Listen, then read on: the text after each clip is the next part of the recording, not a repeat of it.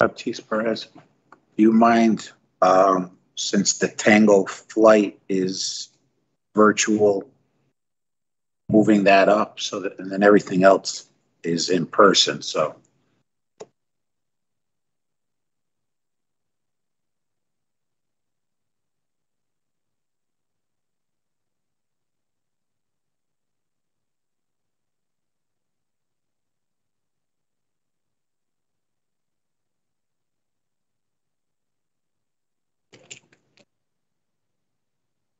Good evening. This is a call to order a teaching and learning committee meeting of the Board of Education. Today's date is May 16th, 2022. The time now is 6:30.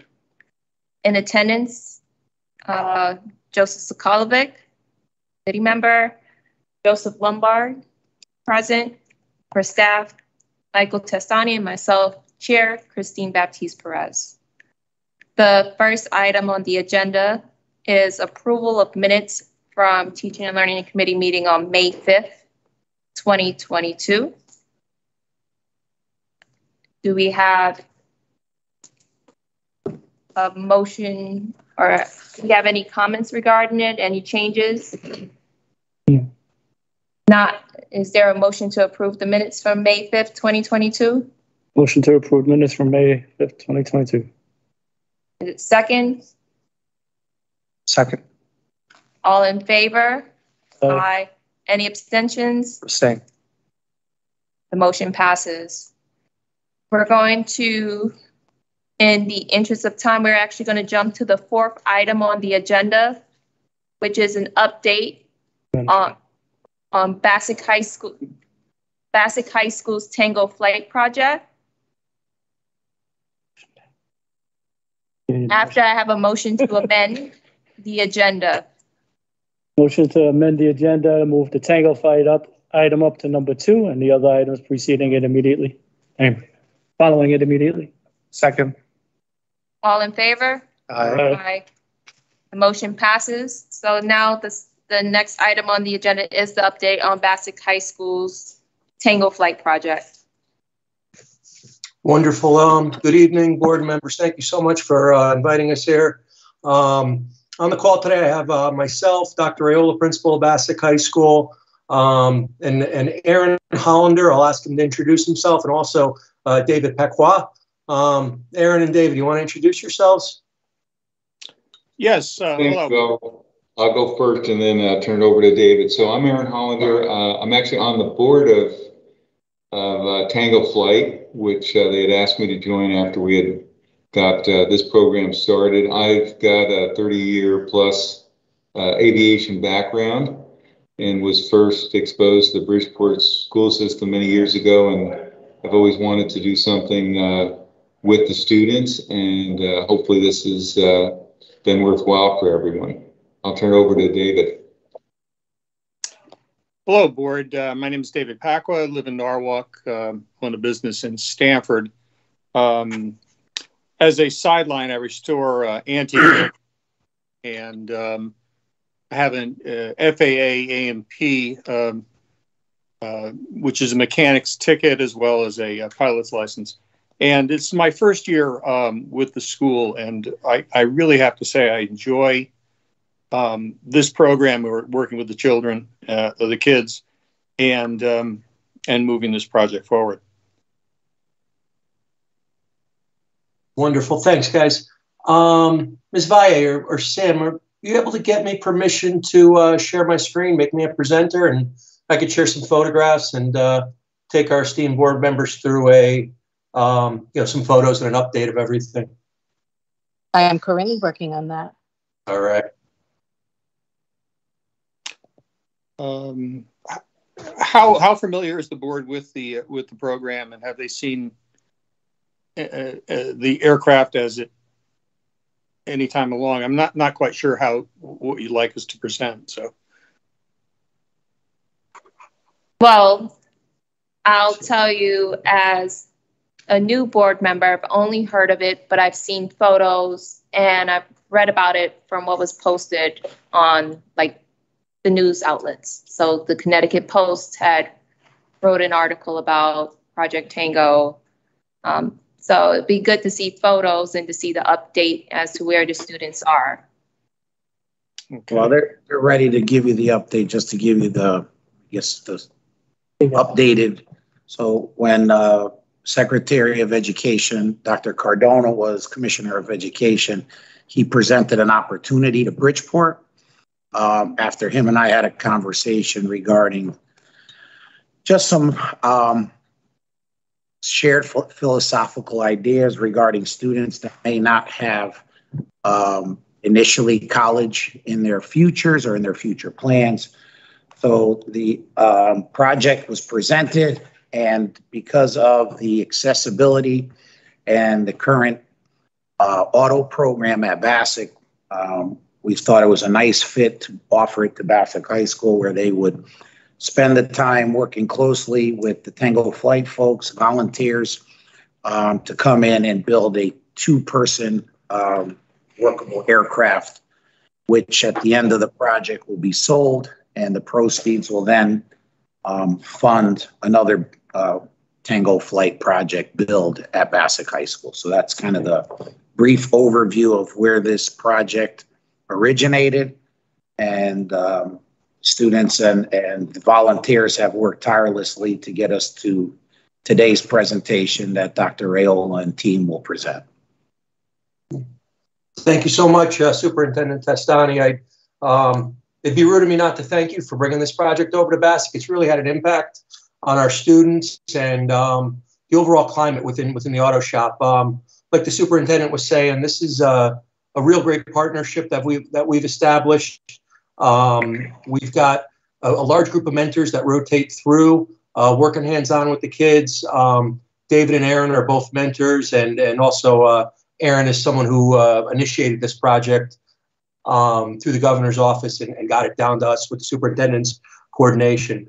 The students are receiving firsthand experience in aviation, not only through the skills, the hands-on skills, but with the mentors that are present. And David and Aaron are both industry leaders, working with our students on a regular basis. So what I'll share with you now is how far we've made it. So how far we've gone this year. Aaron and David, chime in if I misstep or I misspeak. I don't pretend to be a flight expert or an aviation expert like you two gentlemen. So this is what we're building, or this is what the team is building. You can see there's a completed aircraft. It's a Vans RV-12, which is it's really like a hobbyist aircraft. So people purchase these and build them in on their own, and end up flying them. You can see just a small two-person aircraft. But I don't know all the specs on how fast and how far it's able to travel, but it's the real deal. This was a few weeks ago. As you can see, the landing gears come together. Here's a picture of some of our students outside with the landing gear on the fuselage of the plane in the cockpit area.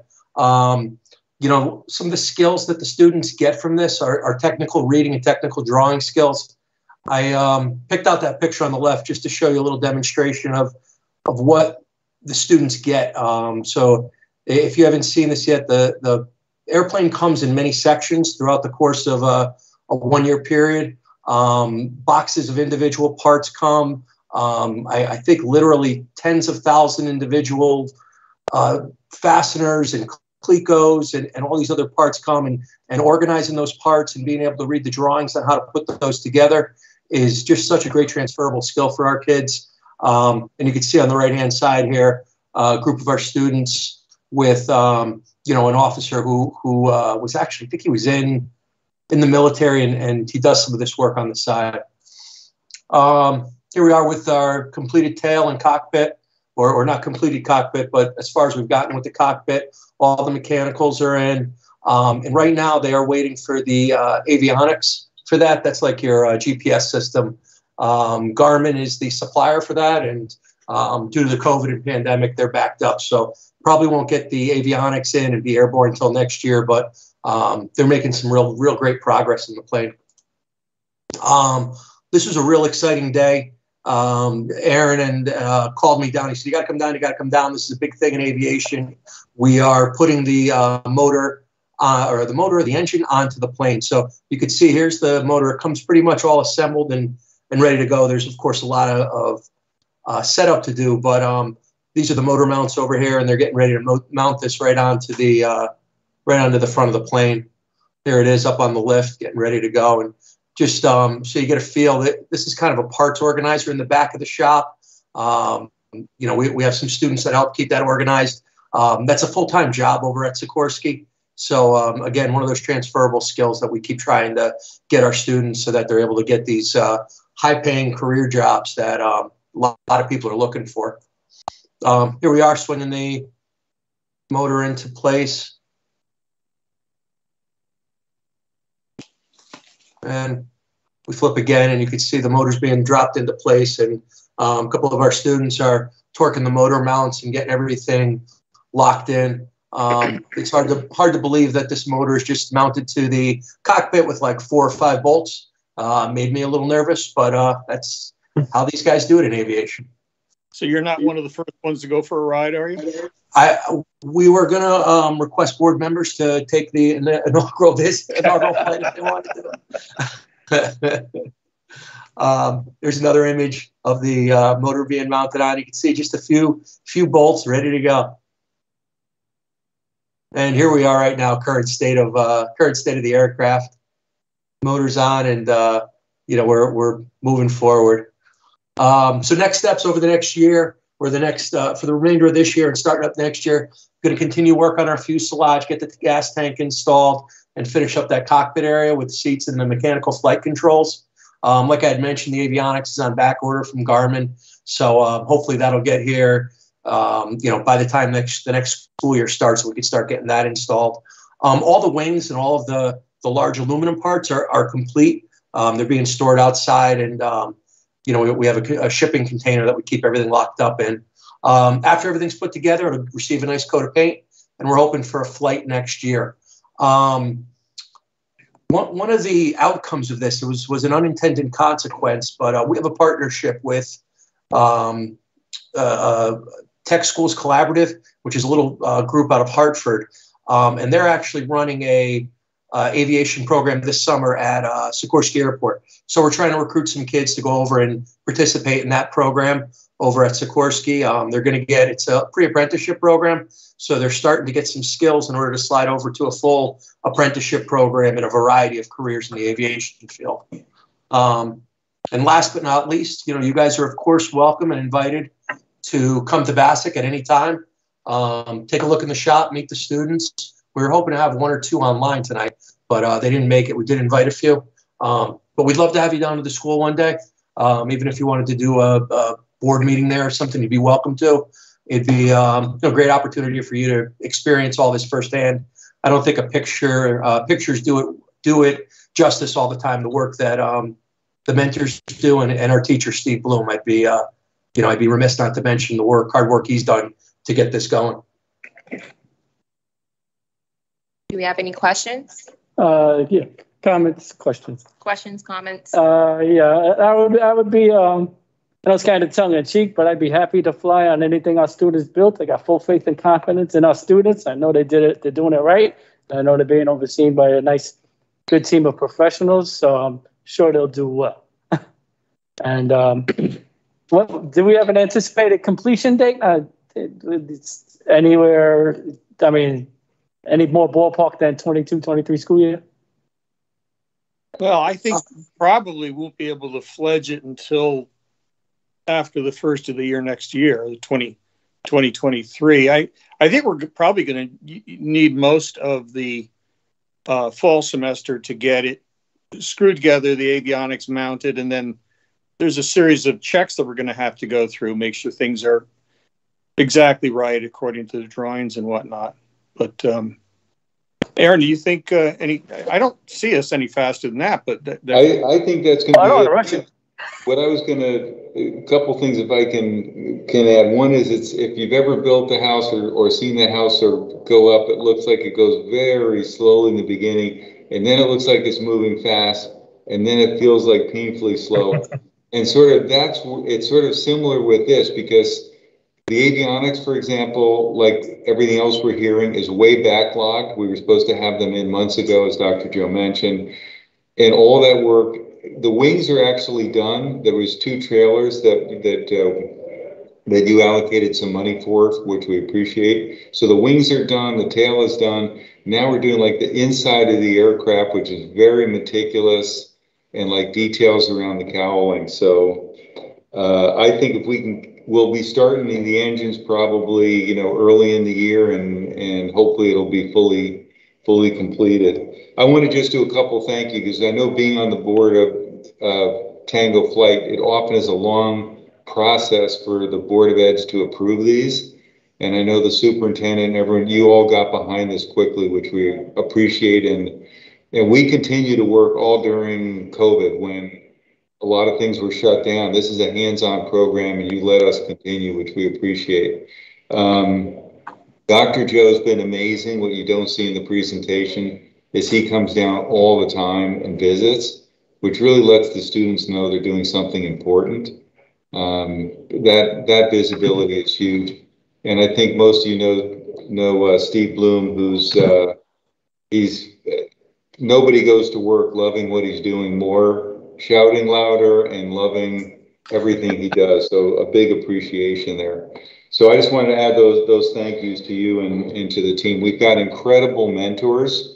David is amazing. He's actually built these aircraft, but we have engineers who work at Sikorsky, people who are aviation enthusiasts, people working on remote helicopter vehicles. So this program is really only possible for that. So we need to spread the word and keep finding more mentors to keep this program going. Thank you. Absolutely. And I appreciate everybody's been doing for our students and the mentors, especially the volunteers. When would it be best to have the next update? I don't want to refer too early when there's no visible differences, like maybe 3-4 months. I would say definitely, yeah. Okay, thank you. Let the record reflect that board member Albert Benaham is present virtually. Mr. Lombard, do you have any questions or comments? Yes. So thank you very much for everything so far. I remember when this was first being introduced to us, talked about, in addition to the obvious, which was building the plane and learning about building the plane, there would also be some classroom type discussion around careers in aviation and different aspects of the field aside from the engineering side. I was wondering what type of classroom activity is happening, if at all, in that area. No, we've done a lot of that. Dr. Joe, you want to answer that? Yes. So a lot of it is done. There's been some formal discussions. We have a career counselor at Bassick now, and she's come in and done some presentations and discussions with career pathways around aviation. I think the most powerful, though, are the informal discussions that our mentors are having with the students, talking about different pathways that these students could get into. I was there just the other day, and one of the mentors was discussing Embry-Riddle with one of the students, how to get into some of these top-notch colleges and top-notch schools that I don't think a lot of us aren't even aware of. The career paths and those things are always discussed and a big part of what I think is a daily expectation from the kids. Well, if I can add to that, Dr. Joe, what we also did is we've done both last year and this year, we've done field trips to Sikorsky Airport. And one of the suggestions David had made was to do it earlier in the year, which we did. So we visited the tech school there. We visited an actual maintenance facility, 3-wing, opened up their facility. We visited Atlantic Aviation, which they call an FBO, where the corporate aircraft are. They got to see the various jobs there. They went to the tower, where the control tower allowed the students to go up and actually observe what happens. And they looked on their phone, saw how much a control tower person gets paid, which I think they're pretty excited about. So, and then also we do have a number of ex-military guys.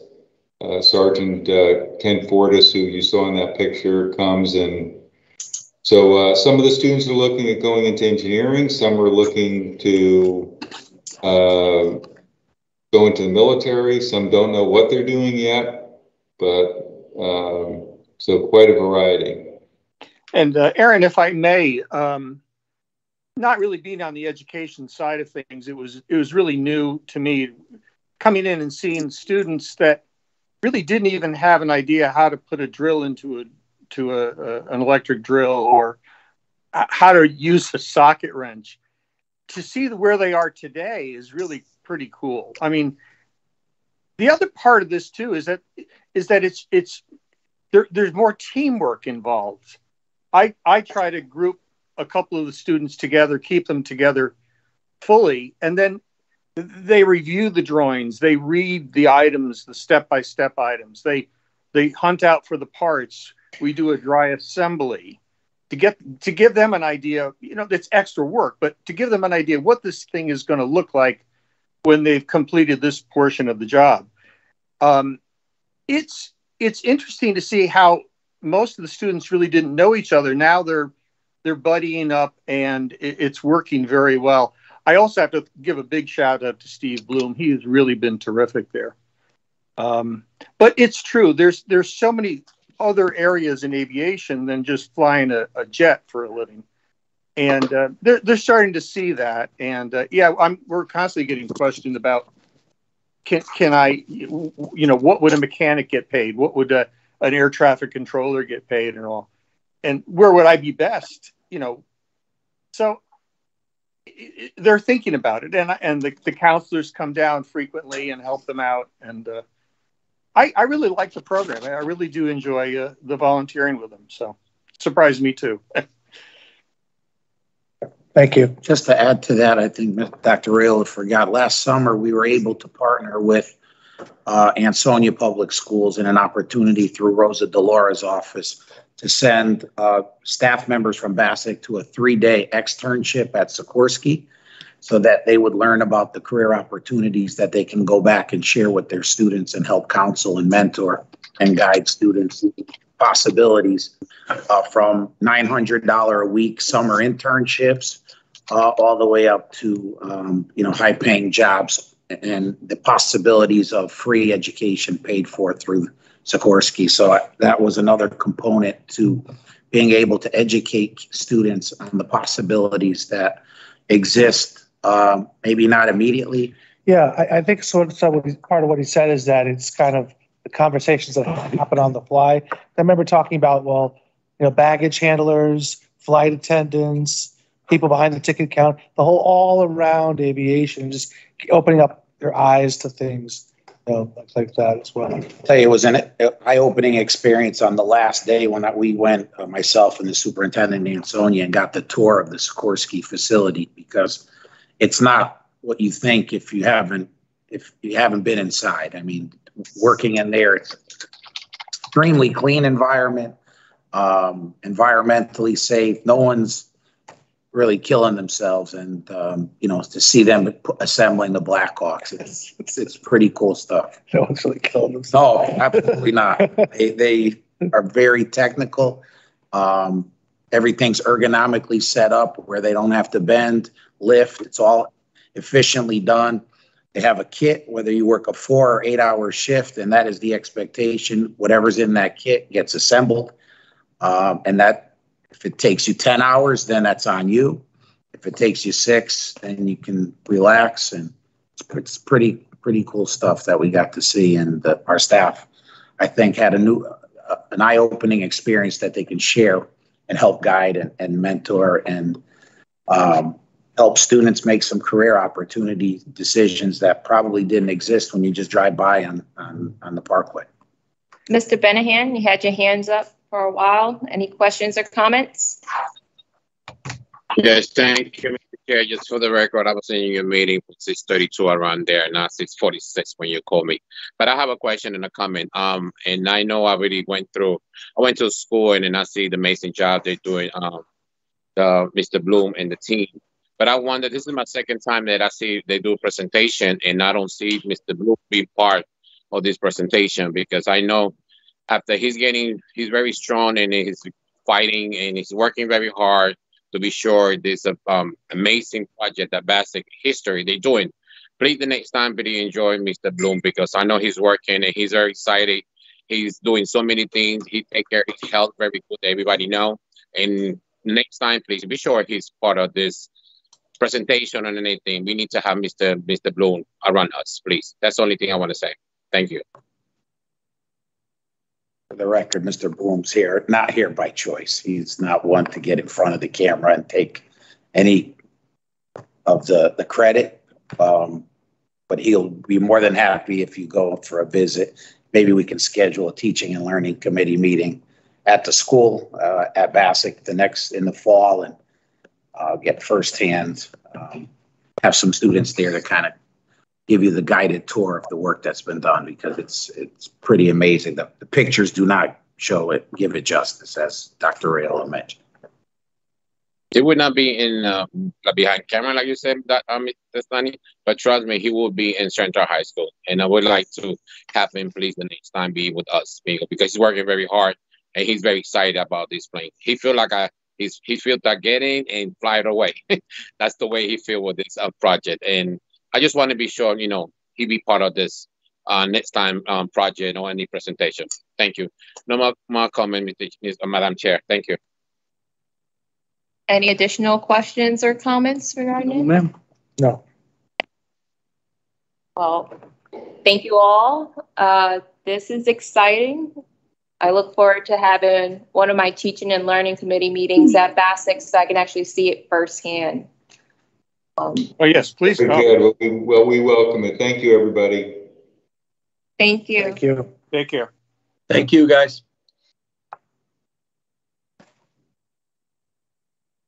We're going to move to the third item on the agenda, which is discussion and possible action on Central High School's field trip to Nashville, Tennessee. We have someone in person. Yep.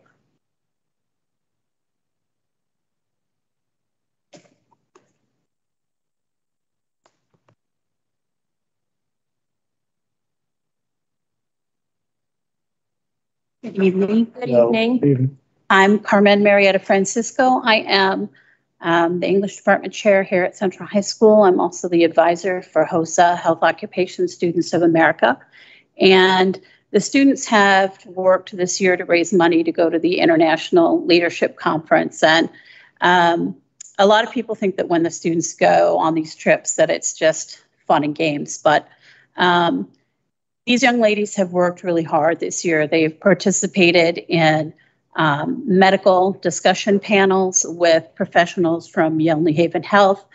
They have engaged in community service projects, raising money for Ukraine for medical supplies and food relief.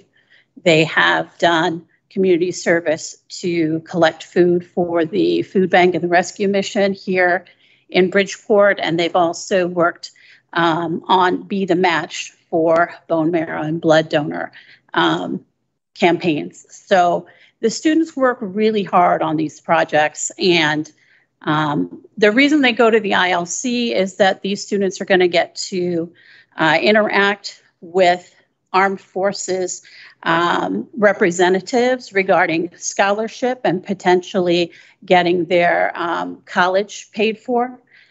We have a student who has already trained to be an EMT, and she is going to be doing her licensure potentially over this summer. We have students who want to go to also investigate college and career. There are going to be many colleges present that provide financial support for the students so that they can go for reduced tuition, and sometimes students are accepted on the spot to go to the universities. So the students, for the most part, the three ladies who are going, want to go for the leadership development. There are a lot of courses for developing their roles as leaders in HOSA. We have two young ladies who are actually engaging in leadership while they're there. They've been chosen as the Connecticut state voting delegates. So they will be attending 2 days worth of meetings where they will be selecting the national leaders for HOSA. They will also be selecting the next community service projects for the next 2 years, and they'll be engaging in training on how to lead our local chapter, because neither one of the young ladies has actually been an officer, but they will engage in training to be officers and also how to lead different events for HOSA. So our other student who is going, while she did not win any competitions in order to participate, she is going so that she can also develop her leadership skills and have an opportunity to meet with colleges. She wants to be a traveling nurse, and she knows that the armed forces have a lot of opportunities for her to afford her a chance at a paid college through her master's degree. In the past, the armed forces have handed out up to $600,000 a year to HOSA students, and that was to a small group of about 12 students. So, this is a great opportunity for our students to go and to engage in many activities that will allow them to gain skills that we're saying we want them to have for their vision of the graduate. They're going to get to collaborate. They're going to get to engage in critical thinking activities where they solve problems and they learn.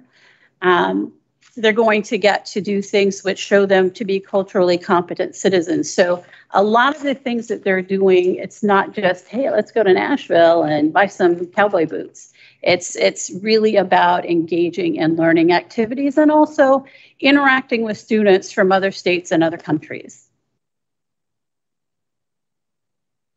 Any questions or comments? Mr. Lombard? Not at the moment.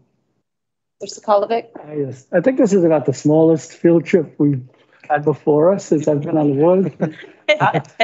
Was it open to other students? It was open to all 33 members of our chapter.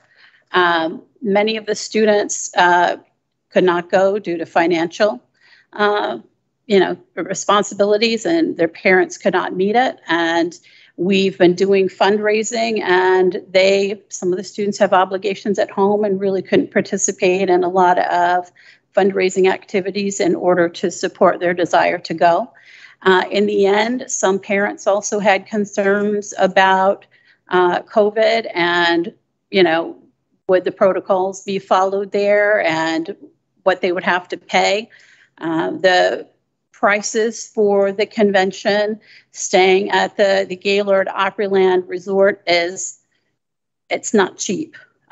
Just for the rooms, it's $1,300 per room. So thank goodness the 3 girls would be sharing a room, so that reduces the expenditure.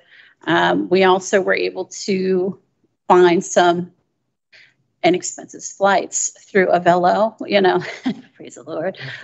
So that was really, part of my job was to help make it more affordable for the kids who were going.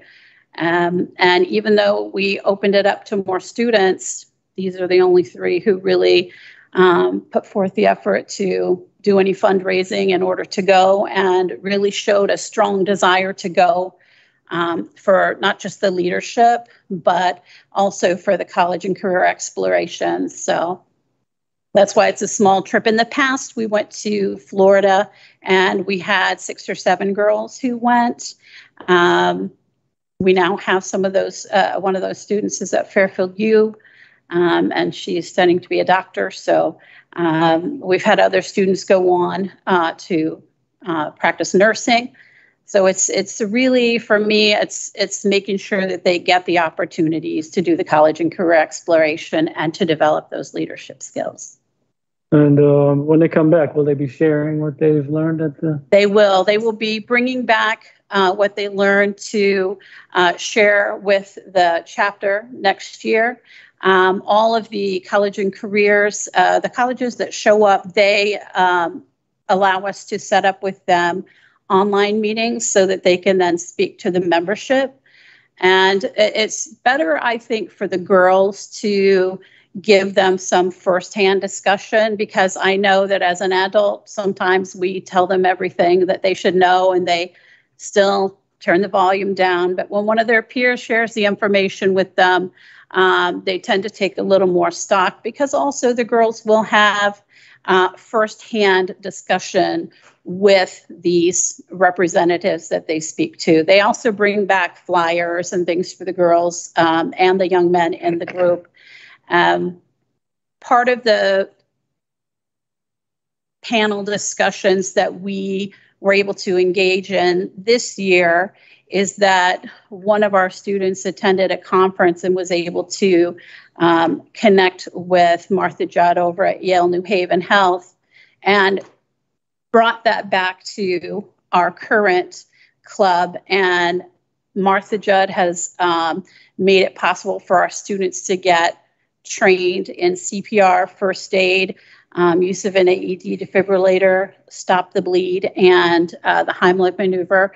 And they are actually on May 26th paying for 30 students here at Central High School, whether they're HOSA or non-HOSA, to be certified for 2 years in those skills. They were also able to bring back from that another group that trained students in the same procedures, and we had that in the fall, and we trained 32 students who were trained and certified, and 1 adult teacher here from the school. So we are bringing things back that are useful to our students. We are making some useful connections. Yale New Haven Health, our connection that we were able to get, has also provided an opportunity for any student from Central High School who's interested in becoming a pharmacy tech. They pay for all of the courses for the student to be certified as a pharmacy tech. So, you know, little by little, we're getting more and more things brought to our students by the connections that we make from the convention, and also through the people that we meet there. They're able to help us to network a little better. Thank you. Mr. Benaham? Thank you, Madam Chair. You say that your school's trying to help for those can afford to go to the trip, right? Yes. All right, I just want to say thank you. I really appreciate that. You know, thank you so much that your school and your team try to help all those students they can afford, because I know the economic is very tight right now this year. So I just want to, you know, bring that comfort record. Thank you so much for trying to help all the students, you know, they cannot make it. I appreciate that. You're very welcome. In fact, one of our students, if I may, couldn't go at all because she had no money to go, and her mother just could not do it. She couldn't even pay the fee for her daughter to go.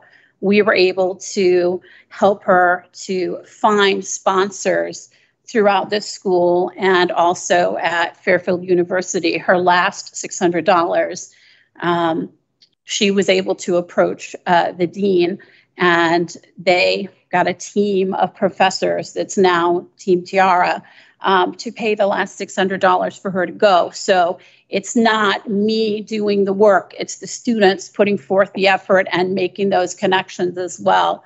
And we've got a lot of people who want to support them. Miss Smith, who is the magnet director here, she actually brought HOSA to the state of Connecticut. And so she has also been a big cheerleader for our students and is also helping to support our students. So we have 4 teachers in the building and some other staff who are helping to support that. So, you know, again, it's not just me, it's the kids and it's other staff here at Central that are helping to promote that. I just have a general comment, and I'll keep it brief because it's not necessarily on the particular action item, but I think it would be good maybe in another meeting to discuss HOSA and the opportunity that's presented to students, and maybe the breakdown of the membership, only because I keep hearing ladies have attended a trip. And I would wonder how the opportunity could impact some of the young men in our school. But as far as this particular field trip, the information provided, the permission slips are in. I think this will be a wonderful opportunity for our students. Thank you. And if I may, we have 4 or 5 actually male members who two of them had other obligations and could not go on the trip, but the other young men could not go due to financial constraints. So it is open to them. It's just, when I say the young ladies, it's just because those are the three who have actually completed. But there's 33 members. Correct. Only 5 out of 33 are boys. Right. And it's not that we don't promote to both genders, because we do. It's open to all students. And when we have our medical panel discussions, there are both male and female who are there representing different careers, so that the young men can see themselves also in these careers. Thank you. Any further questions or comments from board members? No. At this time, I'll entertain a motion to present to the full board approval for Central High School's field trip to Nashville, Tennessee. So moved. Second. All in favor? Aye. Aye. The motion passes. You will present this to the full board next Monday. Okay, thank you very much. Thank you. Thank you. Thank you. Thank you. Great night. Okay. The next item on the agenda is discussion and possible action on the Discovery Education Science contract. Mr. Henry, our Director of Aquaculture and Science, is here to present findings. Mr. Henry. Hello, good evening. I appreciate all of your time after a busy Monday. Nice to see you all again. Sam, do you have a copy of my presentation? All right, I can forward to you right now if you like.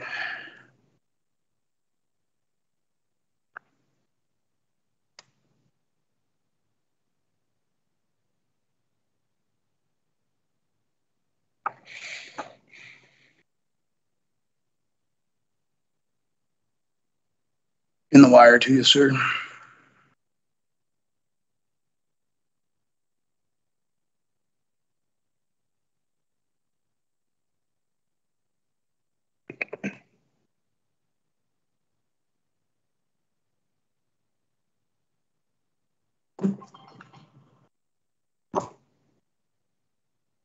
Should be a few attachments. That should be the PowerPoint. Might take a minute with all that. But.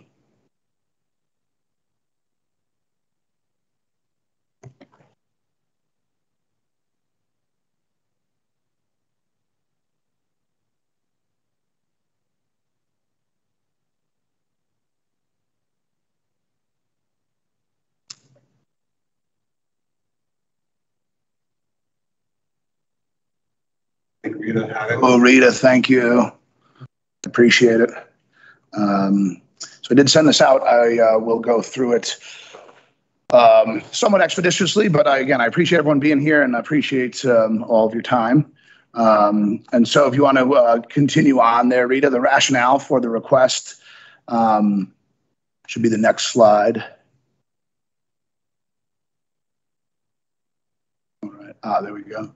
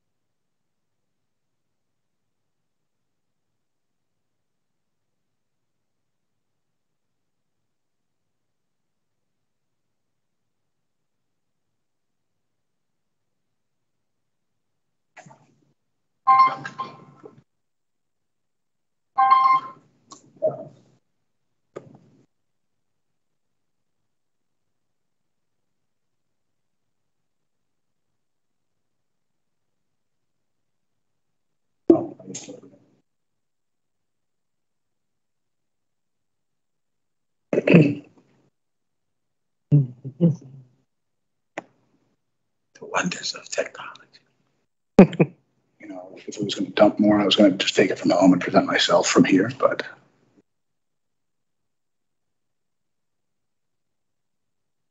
Yeah.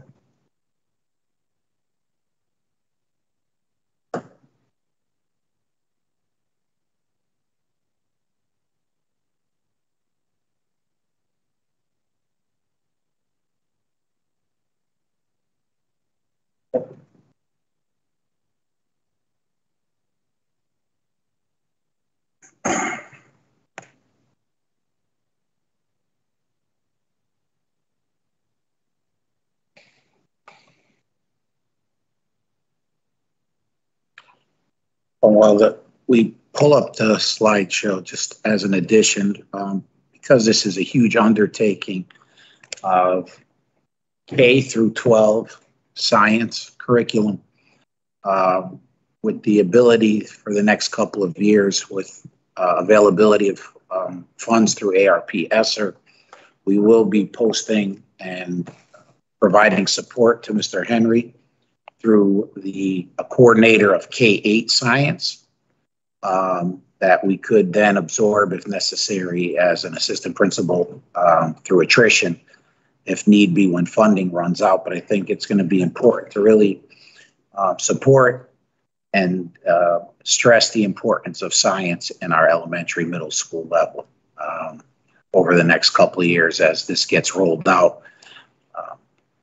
And we are making adjustments as well to ensure that science is being taught in all grade levels beginning next year, and not just being touched upon, but students are getting access to high quality science curriculum throughout their academic careers in the Bridgeport Public Schools. I appreciate the support, boss. Yes, Thank sir. you. I don't have any questions. I'll just make sure to get it out. I looked at the presentation earlier.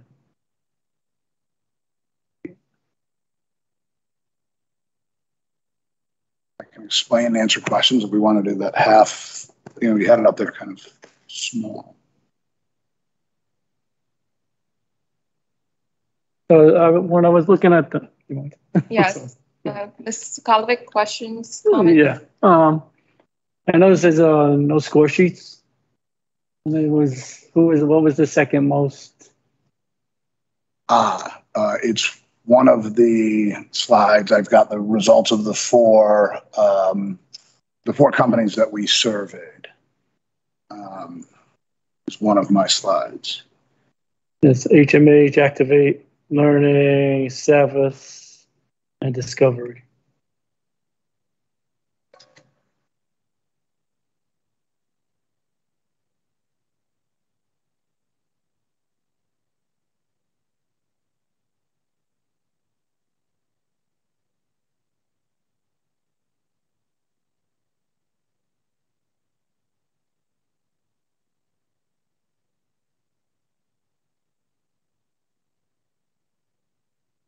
All right, thank you, sir.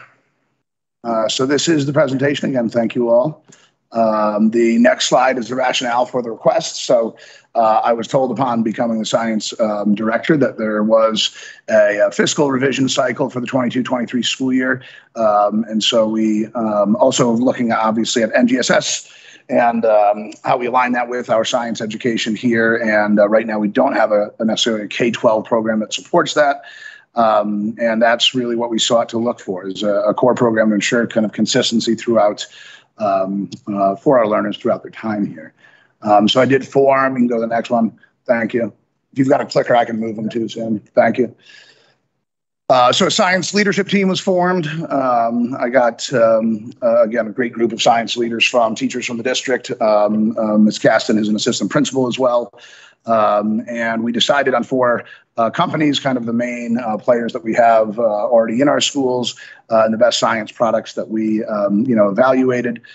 And the leadership team then had live presentations from each of the companies from throughout the first semester of this school year. Thank you, sir. This might be a little small for you all. But so the four companies that we did entertain up there, HMH, which is our current K-5 science company, Activate Learning, which are the makers of iQuest, which are our current 6-8 science product, Savas, which is formerly known as Pearson, and Discovery Education. And what we decided to do is, while we heard live in person, there were still plenty of kind of COVID and spatial considerations within this, but we wanted to not be the only decision makers as a leadership team, but really allow all science teachers throughout the district to evaluate and have their say in these products. So while we were hearing presentations over at Aqua in person, simultaneously, kind of all remotely, presenters from the companies were presenting to our science teachers en masse over through Teams. So again, to expose everybody to the breadth of the options that we have. And then we put a survey together, and I did ask teachers to answer by grade band, knowing that there are kind of nuances at our different grade bands.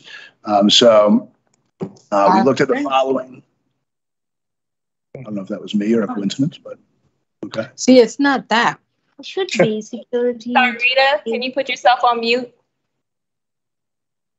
Thank you. So the survey questions regarded the quality of the product and the opinions of the survey responders for our special needs learners, the quality of the product for our English language learners, the quality of their online and digital resources, the user friendliness of the platform, the relation to everyday life for our students in Bridgeport Public Schools, the NGSS alignment, as well as the quality of the learning progression for our students, thinking about as they go through any of these grade bands. And so it's kind of small there, but what I looked at are that we had 21 different total categories. So there were 7 questions in 3 grade bands, so 21 possible kind of categories. And I was happy to see when I tabulated these results that Discovery was a clear winner. So they won 10 of those categories, and the next closest company was less than half of that with Activate Learning. And I thought it was interesting to note that the special needs learners, as well as the relation to everyday, and again, that wasn't in relation to everyday life for our staff, but for our students, those ratings were, Discovery won those ratings at each of the 3 grade bands, which I thought was pretty telling. And so just some more kind of notes about Discovery. Again, they were a clear standout from the pack. They do have extensive digital resources for our teachers as well as our students. The team that we work with from Discovery Education has been very professional, extremely communicative throughout the process. We've met on multiple occasions to kind of negotiate the deal, as well as just to kind of talk about the future of Bridgeport Public Schools, specific to science. And we were able to negotiate what we do look at as a fiscally conservative but yet educationally robust package with Discovery Education, and we'll get into the details of that shortly. And another ease of use piece is that it can easily be synced with PowerSchool, our student information system, as well as ClassLink. And so students, no matter what school they're in, ideally from K-12, will have the same link in ClassLink in Bridgeport Public Schools to click on to access their science education.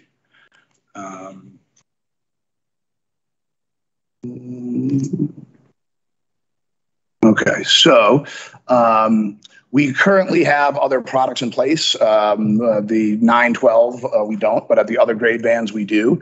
And so the approach that we took was to try to phase in Discovery Education without any overlap. So we don't have to, we don't have 2 products aligned at the same time for any given grade band.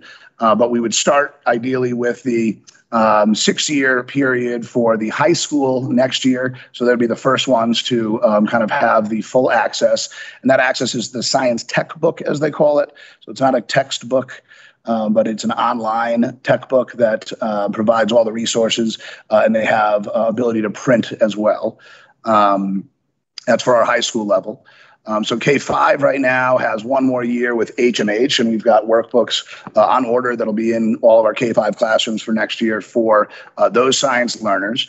So we wanted to try to continue that for the next 6 years. So starting with the 23-24 school year, and for the next 6, there will be print for our all K-5 students every year, which I hope is welcome news. Again, all pending your approval, of course.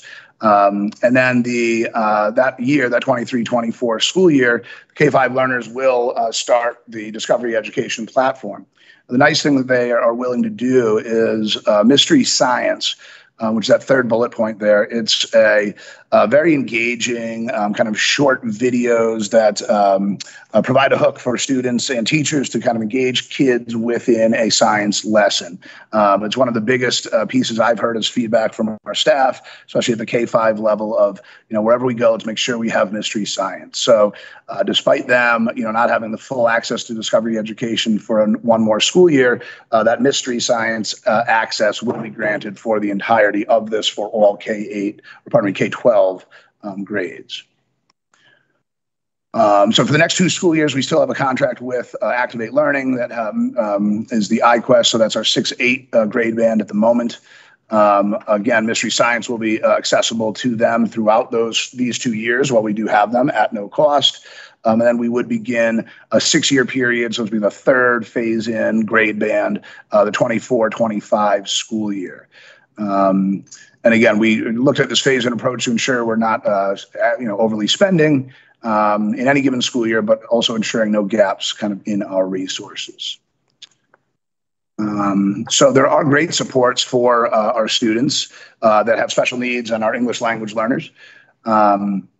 Both English and Spanish are embedded within the textbook, and so they can easily toggle right back and forth. And then the other language can be used. It meshes nicely. I've got a screenshot you'll see shortly, but both with Chrome and Microsoft's browsers to translate into any languages that they support. There's guided reading for students who might have reading difficulties. There, again, our paper workbooks in addition to the digital textbook. And they mirror each other nicely. And so it's what you have on paper is going to be similar to what you're looking at. So for students with special needs that need a little extra support, those supports are there. And then in this, I thought was great. There are 2 Lexile levels for all texts. And so A is grade level, and then B is approaching grade level. And so students who need even just a reading support within their science classroom can get that through this program. Again, great team at Discovery Education. They are, again, in the contract providing PD and even virtual office hours. They're very flexible with that too, in that if we don't need all of the hours in one given year, they will accumulate and use them next. And again, they not just the winner, but also kind of the most pleasant to work with, deal with, and interact with. And so we did our homework and we did look around to see where else is Discovery Education. And they are all over the country, including Miami-Dade and Fairfax, to name a couple. There are other large districts that they're in. And then locally, we've got, again, Danbury, Stamford, Greenwich, Meriden Public Schools, who they've got a very data kind of centered, very digital kind of platform. They've got they're in their 2nd term agreement with them. And so they've been over 10 years. Again, most of these agreements are around 6. And so these are a bunch of school districts that have renewed, which we take to be, a good sign.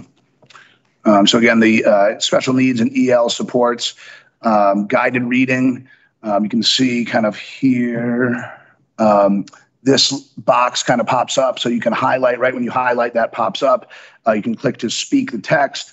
You can highlight. You can save those highlights for later. There's lots of kind of options, again, to help students. And again, the different Lexile levels for those texts.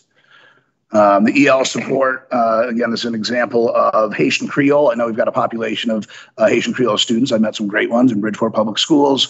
And this is a translation of a biology lesson into Haitian Creole. Again, just as an example of some of the ELL supports. And as I said, there's a difference in the English reading level. And so it can be, again, at A or B, and that's for all of their core texts. And so, again, try to make sure we found a product that's going to be accessible to every single one of our learners here in Bridgeport. The funding is just shy of $2.7 million. It is 2.665. That does span an 8-year period of time in all K-12. Ms. Siegel, our CFO, is most certainly involved in negotiations and has agreed on the fiscal nature of the final contract that I shared with all of you. It would ensure some solid ground for science education for the next 8 years, again, with a consistent platform. And again, your support and approval would be very much appreciated, and I think very beneficial to the students in science education here in Bridgeport. Thank you. Thank you. Thank you. Any questions or comments? Yes. I'm just used to seeing the score sheets, and I'm curious to know. I know this is like basically a whole big score sheet, the different format, but I'm interested to know the differential between the first runner and the second runner. Well, so the summary that I provided with the total So of the 21 categories, there were 10 wins for discovery, 4.5 for, actually it's off now. I've got it here. So this was the kind of boiled down to it category wins. What were the categories? So the categories were, there were 7. So we looked at the, essentially highlighting the quality of the product as viewed by our teachers and leadership staff for special needs learners, English language learners. Oh, there weren't 21. What was the 21? So we took those 7 Right. and we asked them in the 3 different grade bands. So same questions for K5, 6, 8, and 9, 12. So as to not have, really let people speak to the grade level. Which grade, which one do the upper grade levels lean toward and the lower grade levels lean toward? So Discovery won all of them. All the grade levels. All the grade levels. And specifically the special needs learners and the relation to everyday life for our students was a category winner at every single grade level. But the overall winner was Discovery for each of those. I'm sorry, Joe. No worries. You get a little more in depth into the reason for my question. Now, the reason I want to know the price differential is because if it's a $500,000 differential, what does that $500,000 buy? It buys us a much better product and blah, blah, blah. If it's a $10,000 differential, I mean, we don't have to really account for $10,000 of a differential between Activate, Learn, and Discovery. So you have to also understand if we went with multiple products like we currently have, you're not going to be able to negotiate the best deal possible. So as you add up different products for different grade levels, it could end up being more money. It could be slightly less. But I think to what Mr. Henry mentioned is I think the teachers and the district was looking for something that would be consistent all the way through, that students would be able to access. And, to be honest with you, we've had a little bit of issues with one of the companies that we currently are engaged in contract with, that didn't go over well during this process. So I think that, seeing what the teachers felt would be best to utilize within the classroom. And as we kind of talked while we were looking for the PowerPoint to put up on the screen, it is something we really want to make sure that teachers are going to utilize within the classroom with their students in the class and not shy away from, which can be problematic, especially at the lower grades.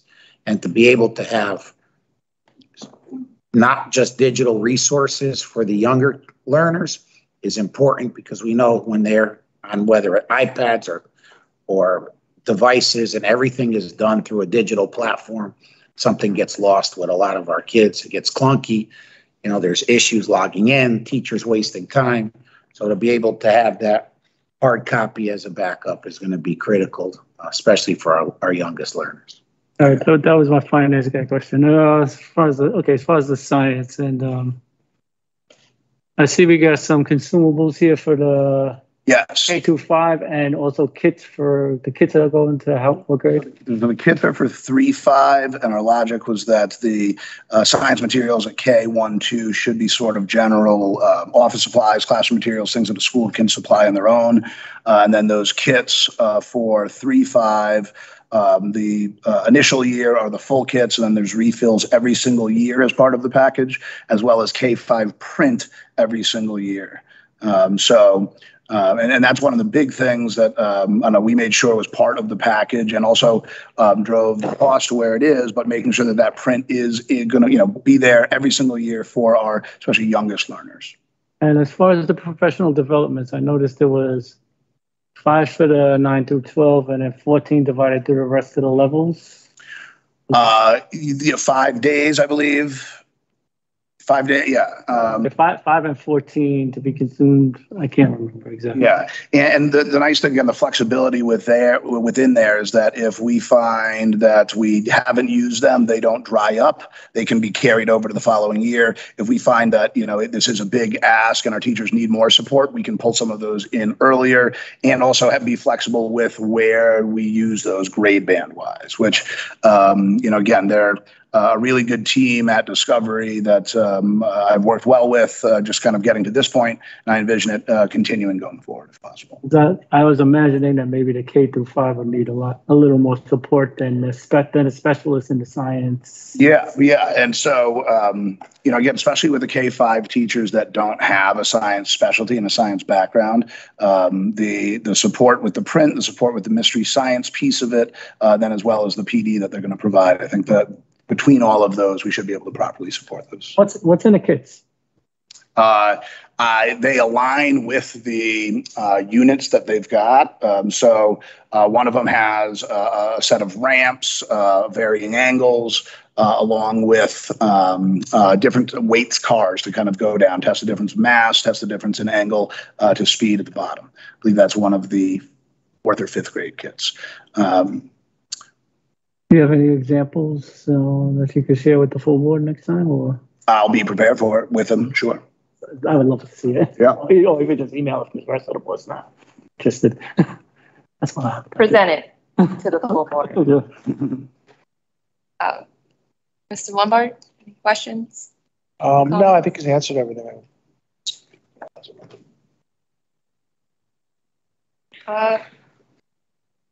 I wrote questions, but they were answered along the way. Oh, Mr. Benahan, you have your hand up. Yes, Madam Chair, thank you. No question, but I have to say thank you, Mr. Henry. You always do amazing presentation, and I really appreciate that. Thank you so much. Thank you, Ms. Benahan.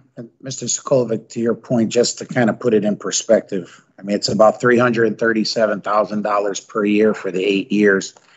It's slightly less, actually, than what we're paying when we piece together the 3 grade bands of mathematics over 6 years. So I think it's comparable, and Marlene, again, beat them up pretty good.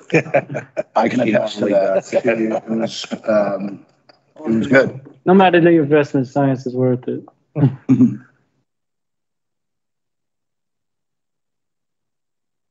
I just have a point, if you could just clarify for me. So K through 5 are going to have the tech books available and the mystery science kits, just so we can finish out the last year of the other contract? Not exactly. So the mystery science is the only thing from Discovery that will be available for next year. Okay. We've made an HMH workbook for the last year of that contract. And so they won't get the print and begin their 6th year until the following school year, 23-24. But they will have mystery science access for this upcoming school year. Okay.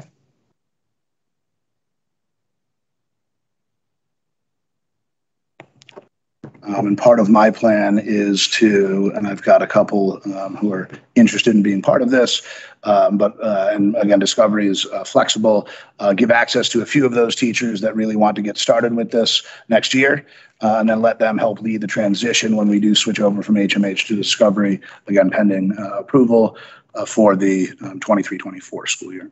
Okay. I apologize. I'm just going to repeat it again, only because I'm looking at the documents and it's saying that we're going to have tech book for our elementary schools starting 2023. And it also says mystery science kit 2023. Do you have the page number of the contract that you're looking at? You could just get all the elementary schools, or this one in particular, I'm looking at Wilbur Cross. So the way that they've laid this out in this lengthy contract is a little difficult to follow. So there should, let me try to find where Wilbur Cross.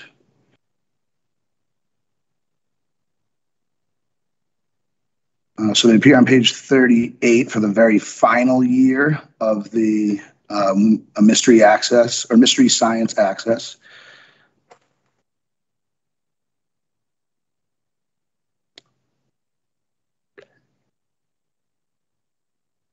And then there's a line for the mystery education science bundle starting 22-23.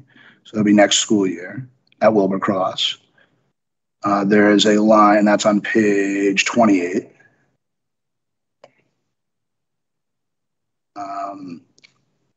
And then the elementary school, the science tech book per student start date is 7/1/24. and that is the middle school. Okay, I see where you're looking at. I'm looking at page 22 of 42. The dates are different. So when I'm looking at the product name, start date, end date.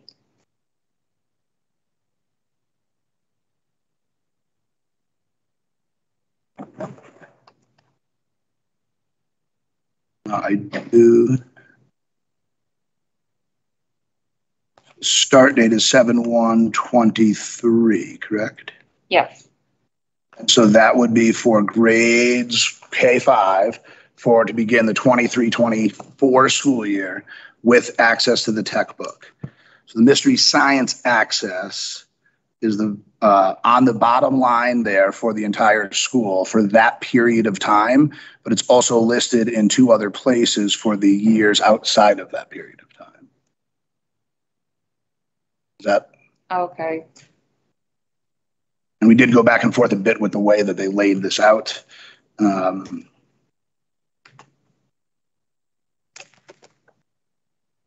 So there's on page 28 is next year's mystery science bundle for Wilbur-Cross. Again, no textbook access, but the mystery science. Okay. And the other 2 refer to middle school access. Now on page 38 is the entire school for the very last year for mystery science. Just for Wilbur-Cross. Okay, I see it. Thank you for the clarification. Not easily listed in the document. Agreed. And evidence of our CFO's wonderful work can be seen in the very last page, Exhibit E. We have some off-ramps, if you will, in case things go awry based on some previous experience. So there are some details in there that we wrote up from our end that were agreed upon.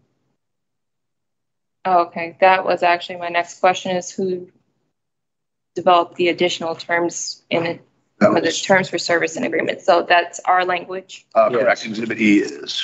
That was per my request to Ms. Siegel because of some of the issues we had to deal with that were eventually resolved, but with a previous vendor this year that we did not have to go back to the table. We had some leverage because there was a phase in of other grade levels in a different product, in a different content area, but we didn't want to be all in for an 8-year commitment without having any recourse if the product didn't live up to the expectations that we were promised at the beginning.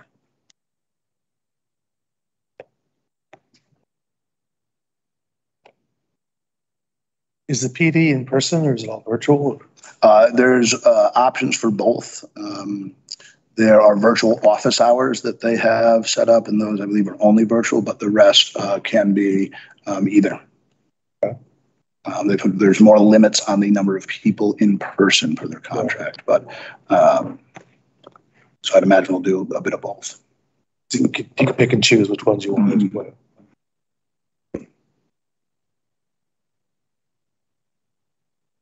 Any additional questions or comments? No, thank you. At this time, I'll entertain a motion to move this in front of the full board for the Discovery Education Science contract. Motion to move to Discovery Education Science contract to the full board for approval. Second. All in favor? Aye. Aye.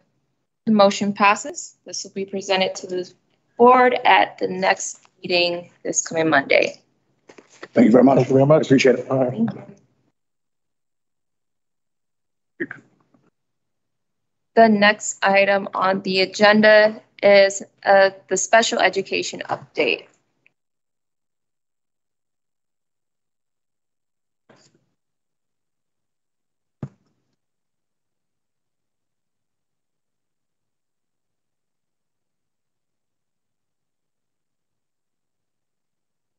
Tonight we've invited Ms. Lauren Lucas and Bridget Corcoran, who are 2 of our special education supervisors. Very good. I'll get you there. But then helping with leadership within the department in the absence of a director during the search, continual search for someone to head the department. So they've done a great job in stepping up and being able to provide the update for tonight. Good evening. Thank you for having us, board and visitors and guests. Lauren and I are really excited to share with you really a general overview of what's been happening in the department, at least recently, if not since the last update. We've also collected quite a bit of data, some of which answers the questions that were posed to us and other that probably goes beyond those questions. And so we're happy to talk about any of it. So Lauren and I are both going to share some of our updates from the Office of Specialized Instruction. A few targeted areas of focus that the department has been focused on is planning for extended school year services this summer. That will commence on July 5th and run through July 27th. We're looking forward to 17 robust days of services for our young people who do have extended school year. We are working together, the 6 supervisors, to ensure that the articulation of all young people from whatever school or program they're currently in to next year's program, whether that be in the same building or if they are transitioning into new buildings and spaces. So for example, our pre-K students headed to kindergarten, our elementary students to middle school to high school to life. So there's quite a bit of work that goes into ensuring that all of those services are intact and appropriate. We have been working as a district on transition planning, and often that word is confused because historically we think of transition as transition to high school or transition from high school. And as it relates to specialized instruction, transition planning actually starts at the pre-K level. We start thinking about where a young person is going for their life as soon as they come through the doors. And so the state has recently changed the transition age, and we are obligated to ensure that all specialized instruction transition planning is in place by a student's 14th birthday. So we've tasked the district and all of the special educators in preparing that transition plan at the annual review prior to the 14th birthday. This was a pretty heavy lift because this hadn't been done before. And so we engaged them in professional development with CERC, with ourselves. We put ourselves through some rigorous training, and we are working with the state on our compliance to improve our ability to appropriately transition and document that work. So we're really excited about that. The last celebration would be hiring.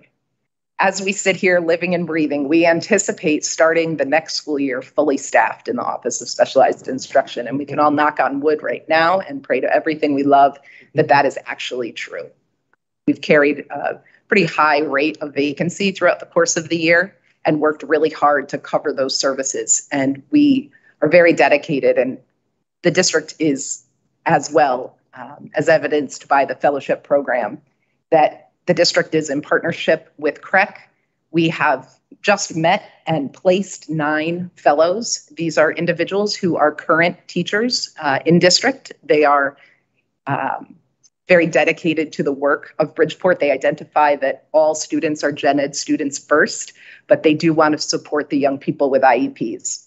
And so they have made the decision to cross-endorse and go through training. And that is with the support of the district, and they will be placed as special educators in the fall. So that's truly helping us to fill those vacancies. Lauren has a few topics. Yeah, I was just going to note they'll be placed in a special education position with a durational shortage area permit. Yes. So they will be a certified special educator for that time. We're also working with the state. The state is implementing a new IEP system. It's going to be a statewide system. So we are moving from frontline IEP Direct over to CT SEDS. We've been working very closely with the state. They actually partnered with us to do 6 cohorts of trainings to get all of the staff trained at once. So we started that last week on Wednesday. We have another training this Wednesday, and they go all the way till June 16th. There's 6 cohorts, 2 trainers from the state training all simultaneously. So all special educators and related service providers will be trained on the IEP quality. So it's all about quality writing and IEP, aligning the IEP goals and objectives to the core standards. So we're really excited about that. We also did one cohort training with all of the administrators and some identified people in the buildings to, take this information back and to give it out to their schools. Mr. Testani has also been working really hard with us, with our principals and our leaders in the buildings to do trainings on IEPs. I trained all of the principals on IEP hotspots, we called it. Basically, all the spots in the IEP that you should be looking for to keep the IEPs in compliance before they leave the building are finalized. So to just extend to that, so what Lauren did was train them, gave them examples of IEPs that were pulled. Some were well-written IEPs, some were poorly written IEPs, and some, frankly, were not even, they were mind-boggling. And then they were asked to go back, and when we brought them back for the second cohort meetings regarding the IEPs, they were asked to go review their own building staff's IEPs, bring some examples of what they thought was well-written, what they thought could use improvement, and what they thought was really troubling. And then we had conversations around that. So I think one of the big things, and we'll talk later when it comes to some of the work with the administration, is really putting some big bets on our principals and assistant principals, since they are the building leaders and they are the conduit between what's happening with the teaching staff and with the department and the supervisors at the district level. Yeah. And then lastly, we're also working with Marlene for the ESSER grant to bring in some resources and trainings for teachers for next school year. So we're excited about that as well. So the questions posed to us were related to schools that have high special education populations, wonderings about the growing needs, and what better way to determine what your needs are than to dive deeply into data. We're exceptionally grateful for this ask. These were really good questions that allowed Lauren and I the opportunity to really dive deeply into the data. And I'm a data person, so I just get excited. And throughout the entire process, we were brainstorming all of the ways this is going to support us as a department as we move forward, as well as supporting the schools. We're actually planning to share this information. Does this clicker work? Yeah. It does. I think so. Is it ready to go? Send it to me as a PDF. Oh, As a PowerPoint. as a PowerPoint, it's a PDF. Oh, so Page or go back to the next page. That won't do it. lesson learned, my apologies. So if you can skip the next slide and just go on to the next one. Yep, keep going. Oh, you have to scroll. I'm so sorry. This gives you a year to date at a glance of the numbers within district. There's a fine print note at the bottom that shares that this is data that was analyzed from PowerSchool and Frontline. These two data collection outlets or supports that we have are fantastic, but sometimes getting them to talk to each other can be really complex. So the numbers reported there are what we found as close as they could be on Saturday. So this is the overview that shows the number of students in district. This is inclusive of young people who are placed in out-of-district specialized instruction programs and children attending charters, magnets, and other schools in other districts. As we're sitting here today, unless something has occurred today, 210 students are pending eligibility, which means that an initial referral has been made to specialized instruction. Throughout the course of this year, 547 students have been determined to be ineligible for specialized instruction. We have 798 referrals that are currently pending and eligible. I didn't include in this number the total number of referrals for the year because those students who are eligible for services are counted as those with IEPs. I'm sorry to No, interrupt please. the presentation, try to save questions towards the end. No, you're fine. It's 798 referrals pending and eligible. Pending and ineligible. So there were 547 that were closed as of 5 school days before today. Okay. And those students were determined to be ineligible for services. So that number 798 includes the ones we don't know yet that are in process. Okay. And those ineligible. The total of every referral this year is 1,449. For the purposes of comparison, last year we saw at the end of the year, not quite year to date exactly, but in another 4 weeks' time, 1,184. The COVID year, 1920, was 1,294. You see a lesser number that year because that year all referrals stopped per state mandate. And the increase last year was in large part us getting caught up. We're still feeling the effects of that this year. The last typical year we experienced was 1819. Yes, that's right. And that was 1,617.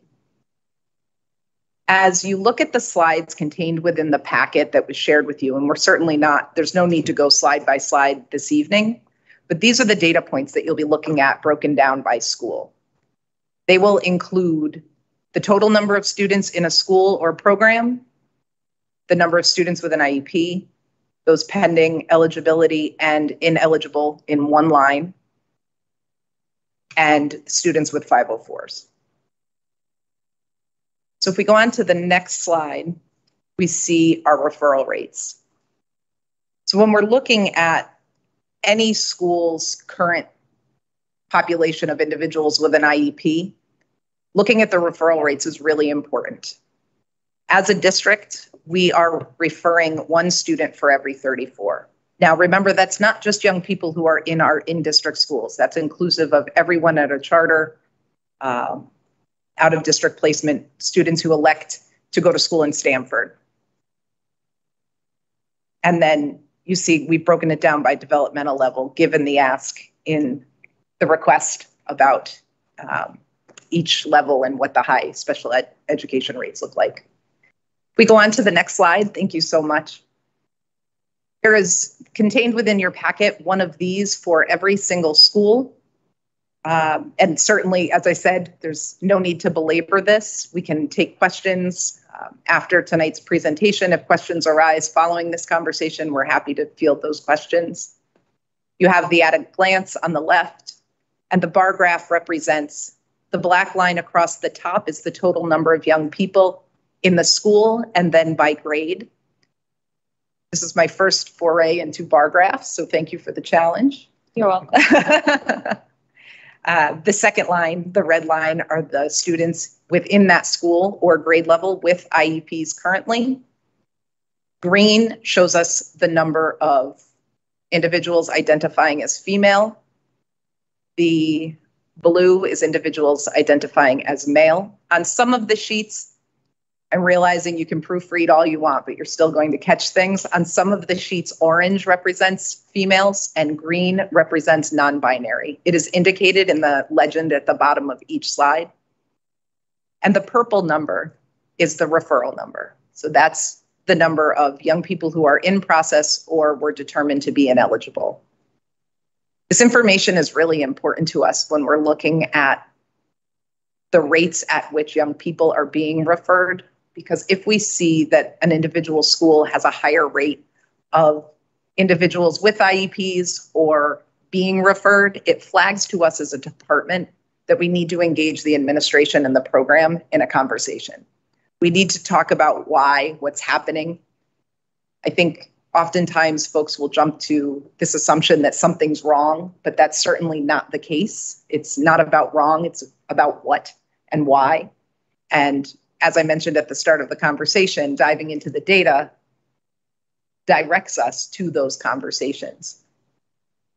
Some of the schools at which we see the lowest rates of individuals with with IEPs I can name them, but the percentages are at 5%, 8.6%, 10, and 12%. Those are the 5 lowest percentages of schools. The highest have 30, 25, 28% of their population. Some of that could be just housing programs over the years where there was space, Yeah. not necessarily they originated in that school. but students and classes have been placed because of open classrooms at buildings. We're trying to be a little bit more creative in allowing students to be able to go to their neighborhood school, or stay in a continuum like we have piloted this year with our SOAR program over at Dunbar, where we had space and kids will be able to stay from kindergarten all the way through they exit 8th grade. That's could be extremely expensive, but we're hoping that we can do more. Warren, for example, has come up with some ideas that may service students better.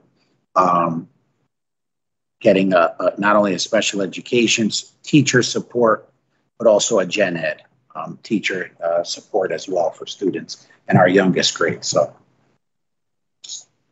data points. How do those comparisons? Well, how do they compare in relation to the grade level? Those high and low percentages. You know, are they? You know, it's an interesting question. So I'll use Skane as an example. It's pretty near and dear to my heart.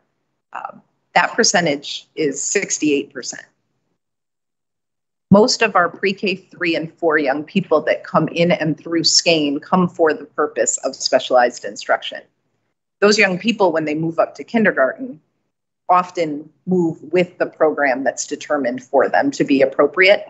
And it isn't until a young person's 6th birthday that we assess again and really dive into what those needs are. So our kindergarten classes, you'll see throughout, are relatively high. As we get to know young people and they grow and develop, often those needs will change.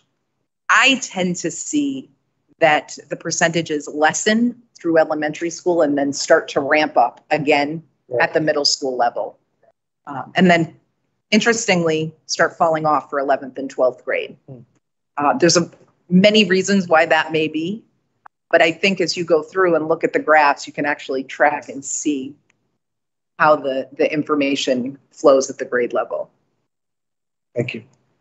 The programs that Superintendent Destani was referring to are annotated on each slide in just you see special programs. So it will tell you the number of classes that are solely with individuals with IEPs.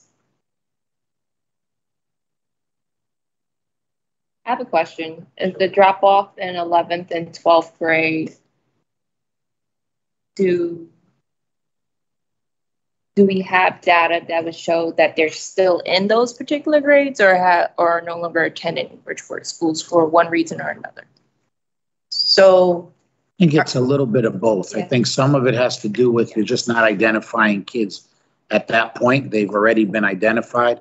And some of it could be in certain areas dropouts, to be honest. Students that have selected to leave on their own for a number of reasons. Is it permissible to no longer identify as special needs at a particular age? At 18, if a young person is their own guardian, they can elect to not have specialized instruction. Or if they exit prior, just, and that's the goal, is for every student to be able to exit on their own and no longer qualify. And that's part of why we started to do a lot of training, because we noticed some troubling trends in certain areas of what could be causing some students who should be exiting after a few years to not exit. And hopefully we can remedy that going forward, so more kids get the tier 1 instruction in the classroom that they need and they deserve, so they're not relegated to being pulled out, and they spend more time with their non-disabled peers. To that, I think the referrals do rise when you do see the transition from pre-K to K, or if you have students leaving a primarily pre-K to 6 school and then going to a K-8. So they're at a smaller neighborhood school that everyone kind of knows them and they can kind of get through, and then they transfer to another school and some of those needs become a lot more evident. And that's where I think we see a lot of the referrals at some of those grades.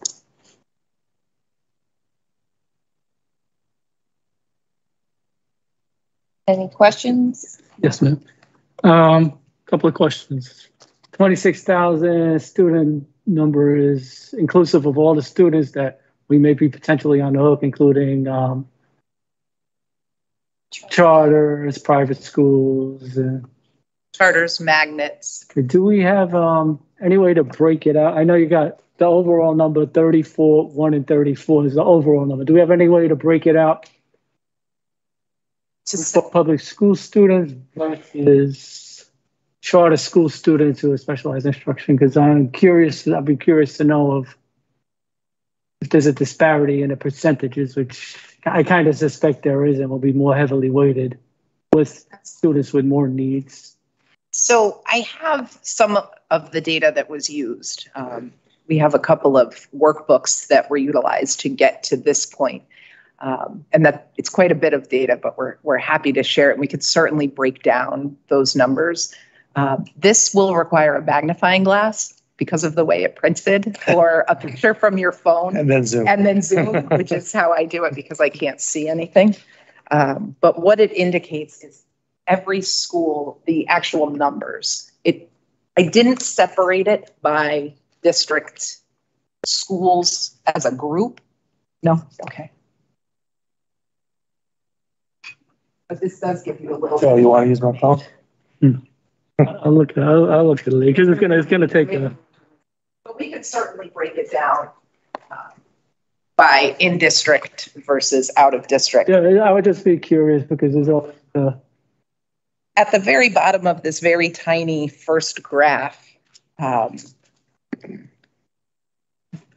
we do have that there are 245 young people in specialized instruction outplacements. There are 6,189 young people who are in other. There is a slide for other as well. And other is those magnets charters that we talked about. 439 young people in the other group have an IEP. And I'm looking to see if I pulled the percentage there. No, but I can certainly do that math. You can get back to us. I'll get back to it later if you like. That's no issue. I just my own personal knowledge, and I'm just always on the outlook for this side.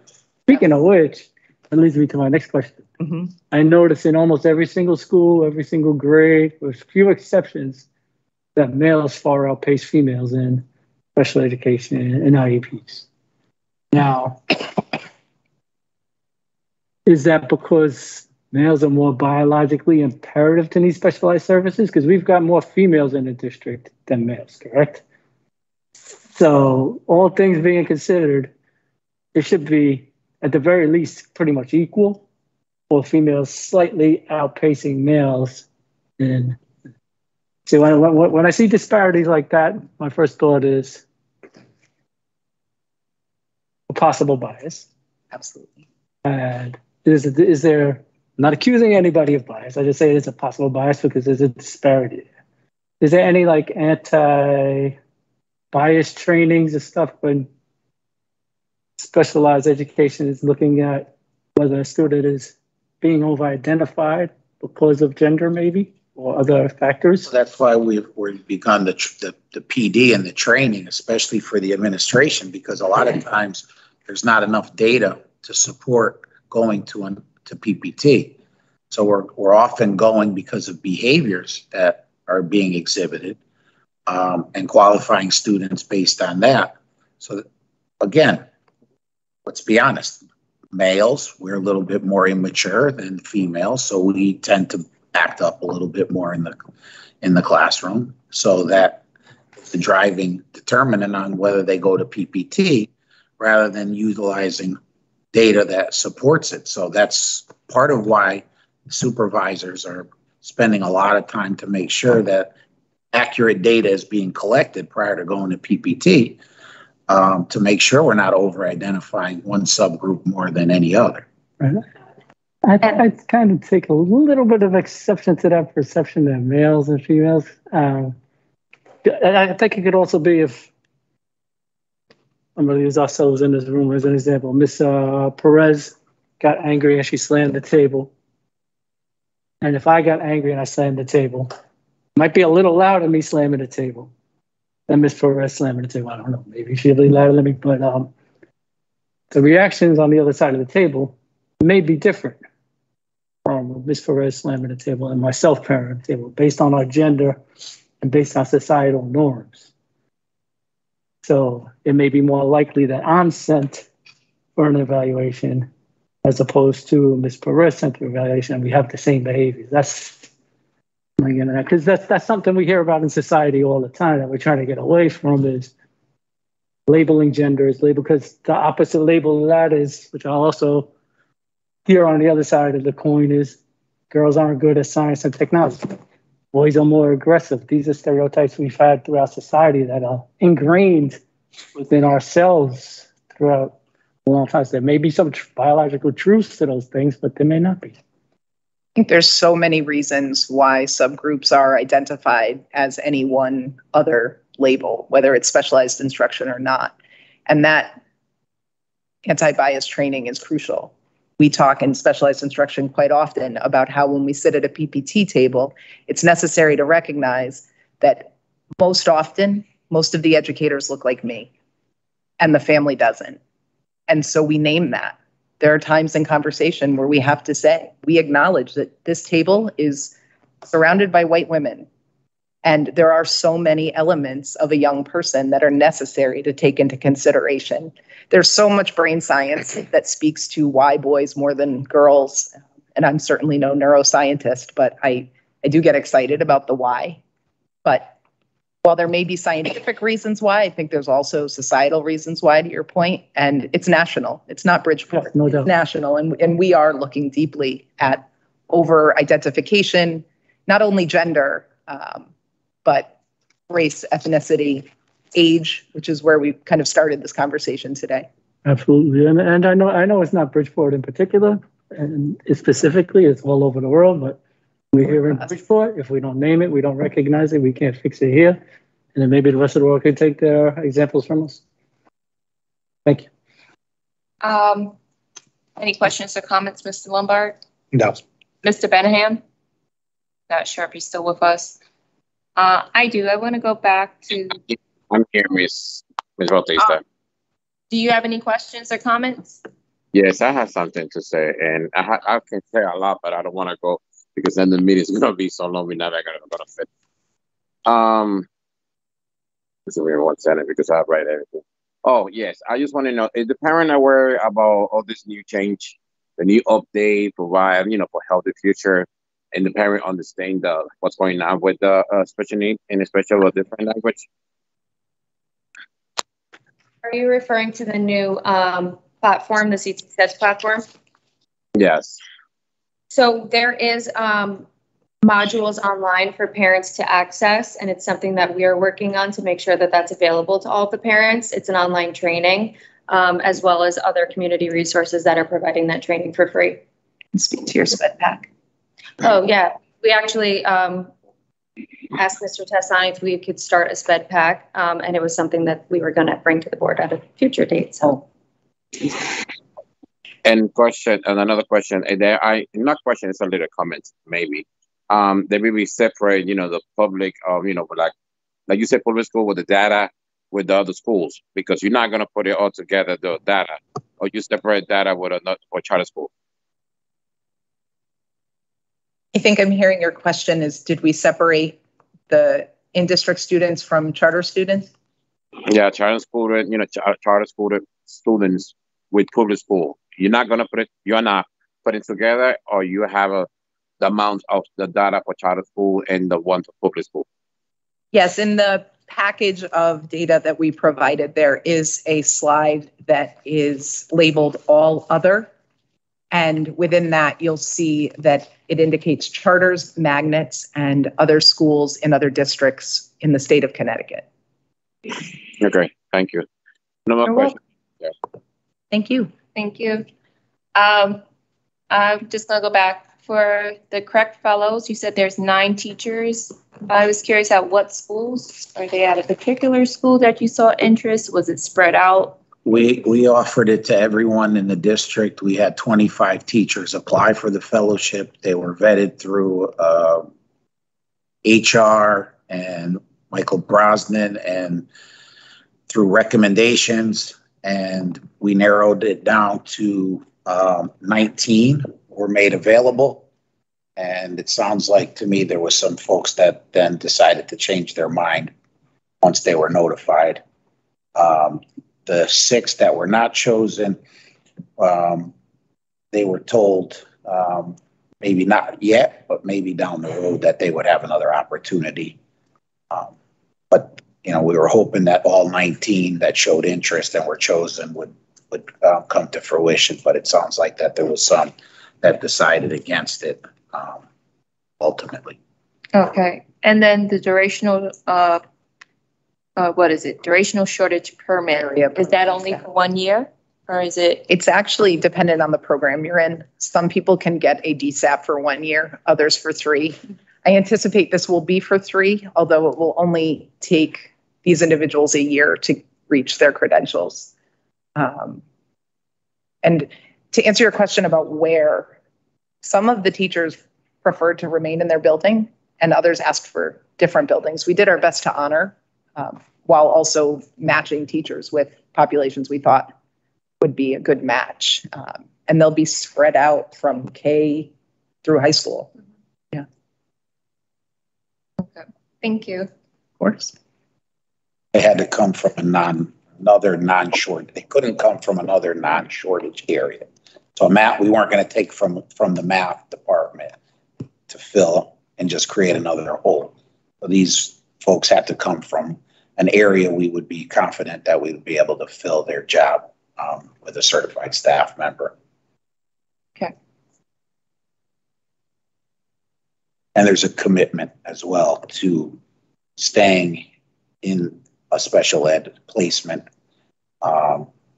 or there was, you know, we signed an MOU with the BEA to make sure that the commitment was there for 3 years. Is it 3 years upon receiving their certification, or 3 years? Starting next year, so 3 years with the DSAP. Okay. And that may have been the reason why some folks decided that they weren't going to try. They had to remain for 3 years. Did these opportunities allow them to fall back into their old position if it didn't work out for them? Not exactly into their same, because obviously they would be displaced, so someone else would take their classroom. And you know, that could have been also that they did not have an opportunity to stay in the building, that they'd have to go somewhere else, and they like working in the building that they're in.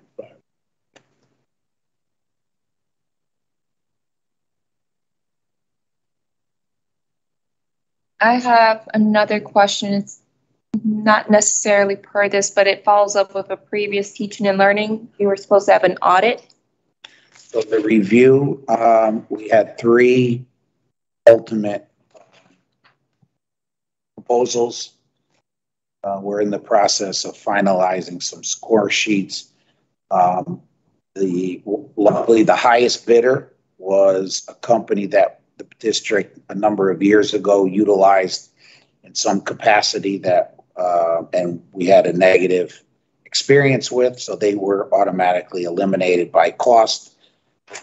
Immediately, they were significantly higher, and the other two were close in price, but ultimately, doing some research, one that is slightly higher has some familiarity with Connecticut and also a similar type size district, and we're just getting the final tallies on that before it's brought to this committee and the contracts committee to finalize, so that negotiation and work can begin.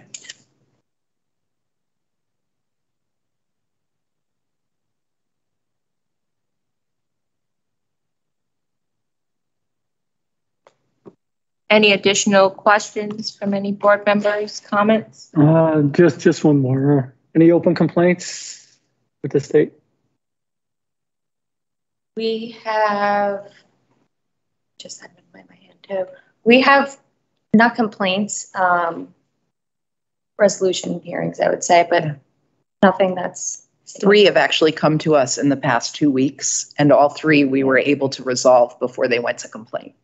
The state has been reaching out. They typically do that as best practice. They'll let us know something's coming, and we have the opportunity to respond. And we were able to put corrective action in place and avoid the 3 that did arise. Awesome. Thank you.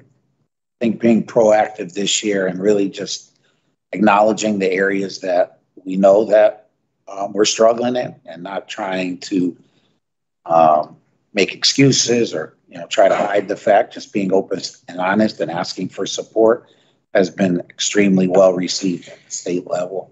They've been very supportive in helping us resolve any issues prior to going to complaint. Mr. Benham, you have your hand up. Yes, Madam Chair. Yeah, I have something to say to the ladies. But now all parents, I just want to be sure all parents and they don't know how to, how to get access. All parents have access. That's my comment and my question. All parents have access to any way how to get this information. Okay, not everyone had to. All parents had to deal with technology. I know some parents, they have a good phone. People think, oh, they got a good phone. They don't have to go through the website. No, we have to understand some parents have a good phone and stuff like that because update or because they not to use only numbers. But my question is, all parents have access. Another way, not the website. If they come in a meeting, a PPT, or you send a different language. That's my question for you guys.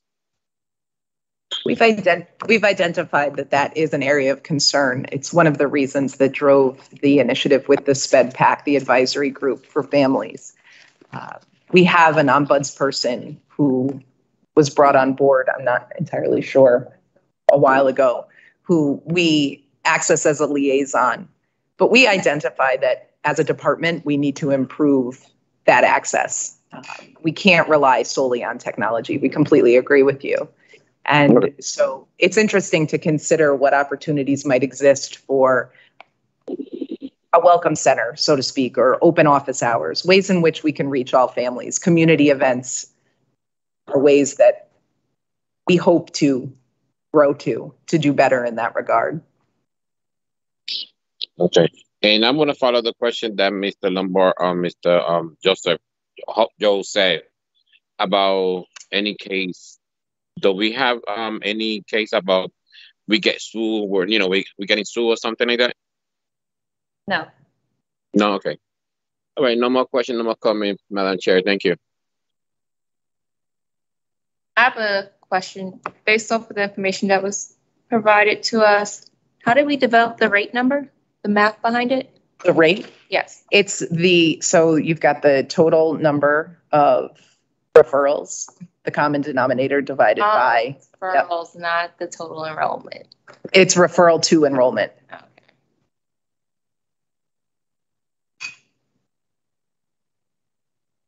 Thank you. Absolutely.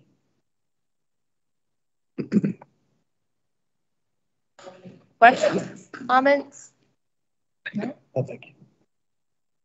I think that concludes the update.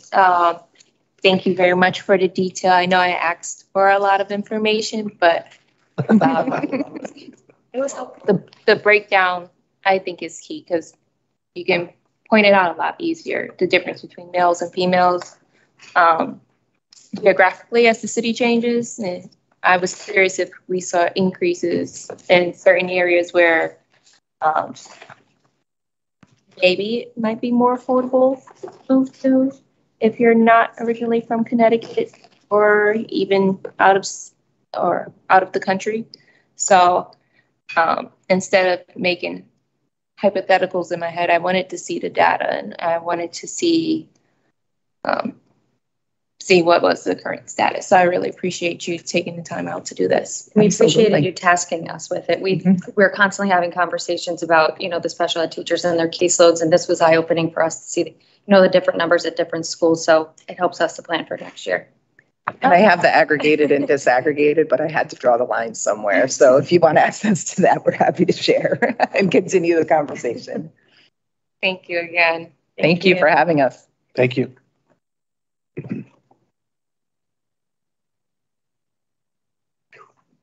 We're going to move to the 6th item on the agenda, which is an update on Footsteps to Brilliance.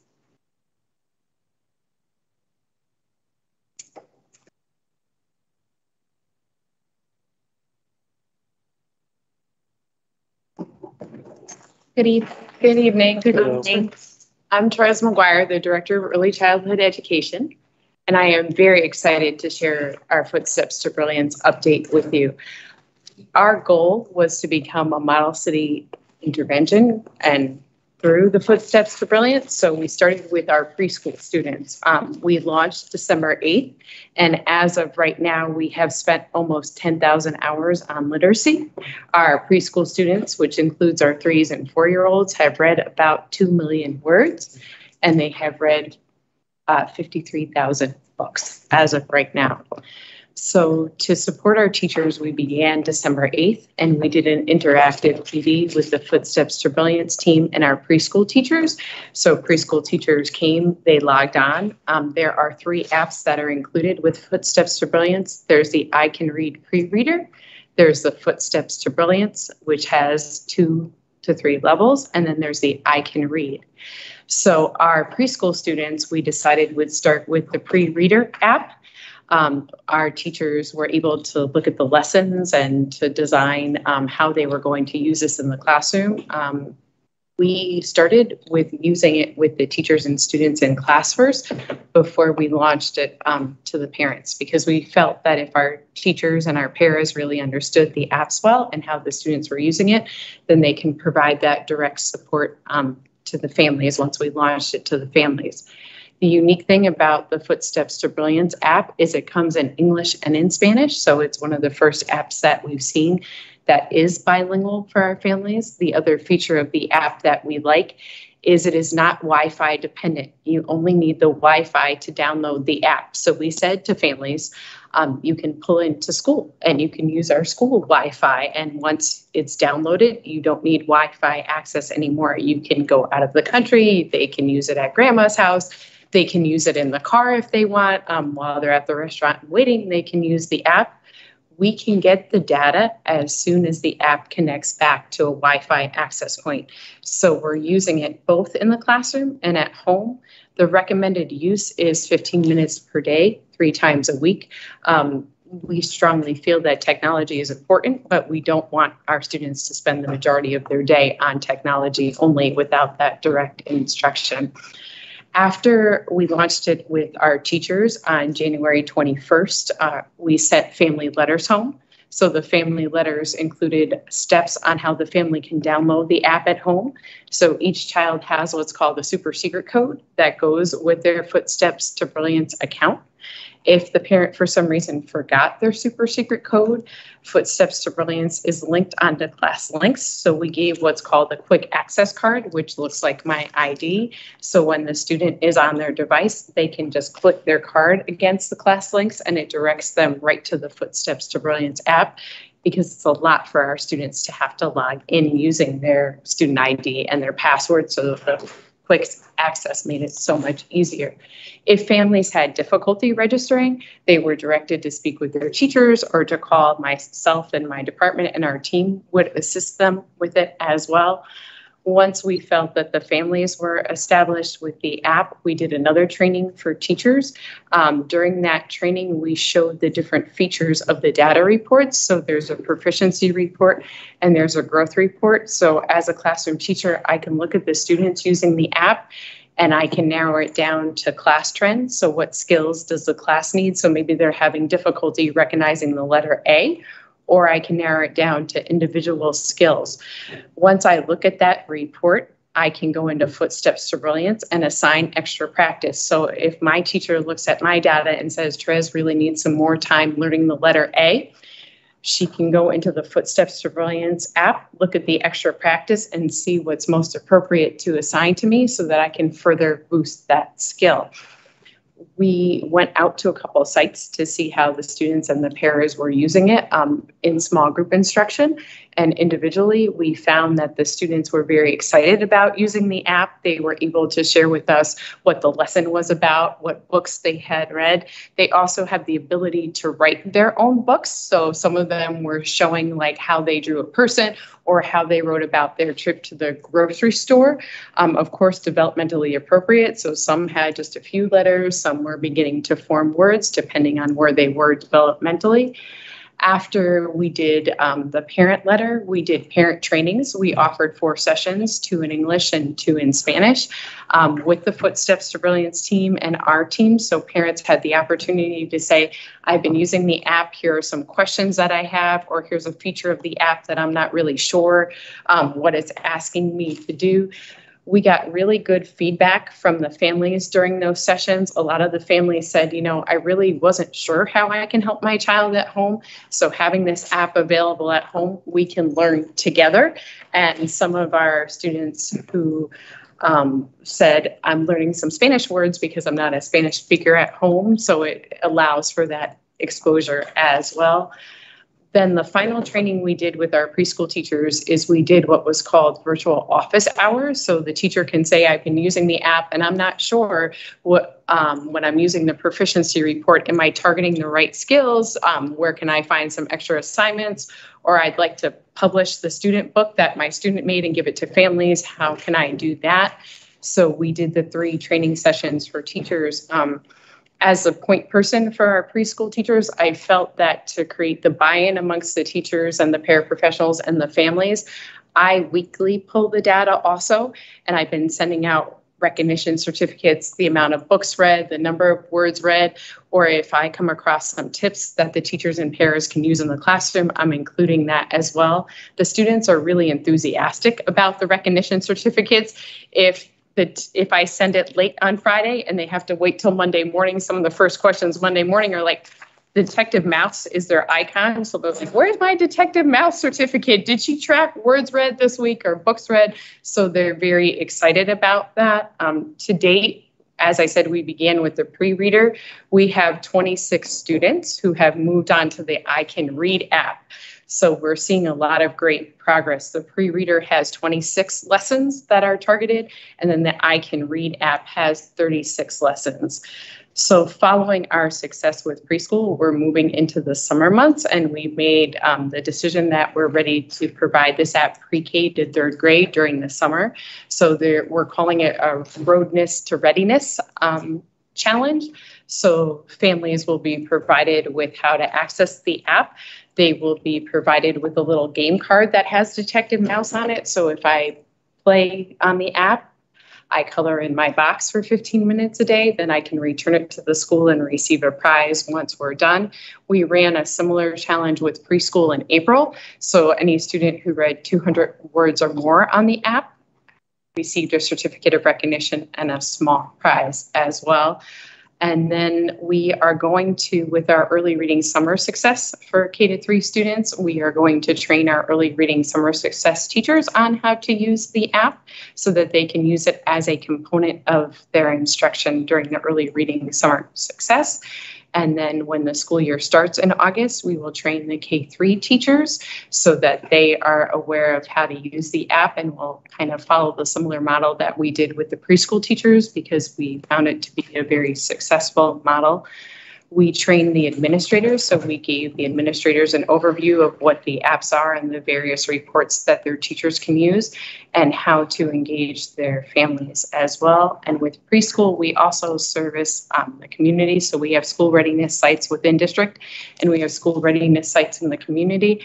And to ensure equity amongst our BOE sites and the community sites, I did an overview presentation for our school readiness community directors, and the superintendent provided the community with the flyer so that the community families can download the app so that they are on an equal playing field with our students when they enter kindergarten as well. So if many of you will remember when we kicked this off last summer, and Ms. Baptiste Perez being new to the board.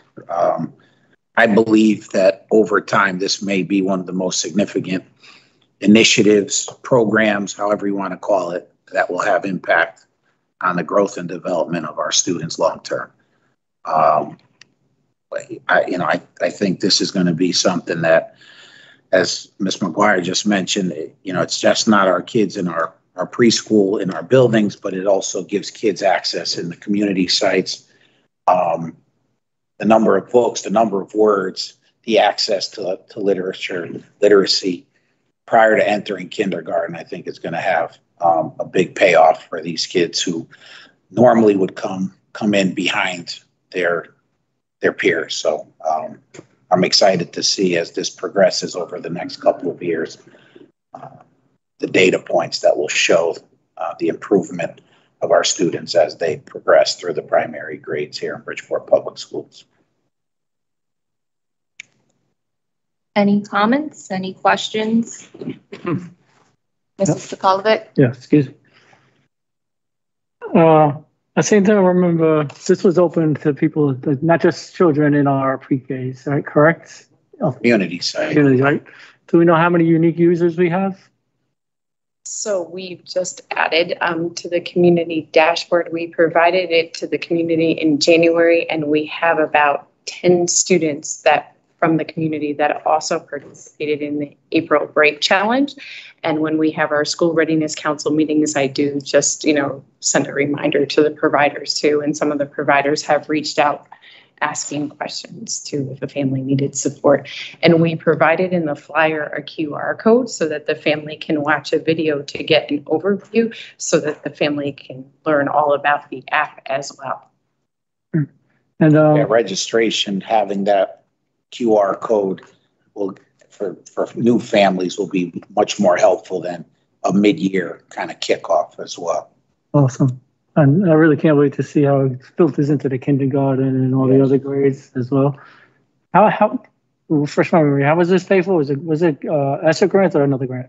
Yes, sir. ESSER grant. The original. Okay, so this is the second round. This will be something we could highlight. Yes. Awesome. Thank you. I have a question. What's the average words learned for, I guess, pre-K 3, pre-K 4? So the way the app works is they track the interaction. So every time a student interacts with the word, whether they touch it, whether they reread it, that's the data that the app currently tracks. So we're up to 22 million words read, and that's the interaction with the words, but they don't really break it down any further than that. Oh, they don't break it down to like an individual.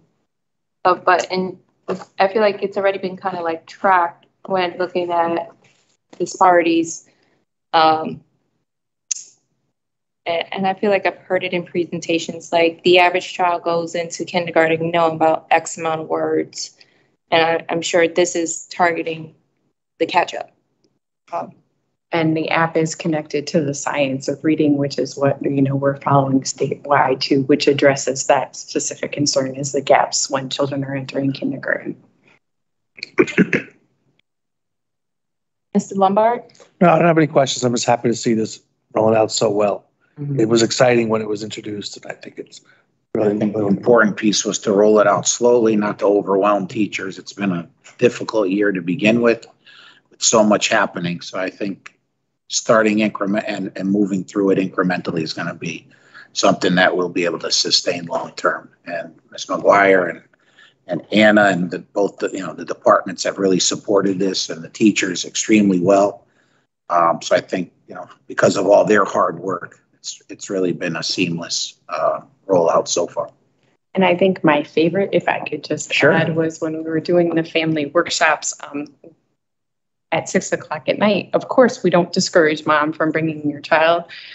A little girl came on the computer and our footsteps facilitator was from Puerto Rico, and the little girl noticed, oh, you're from Puerto Rico, I'm from Brazil. So the presenter asked her, what do you think about the Footsteps to Brilliance app? And she said, I just love it. I am getting so smart. And I finally have homework like my high school brothers and sisters. So they are always working hard. I'm going to beat them. And she pan the camera so we can see the table and how she sets up her app.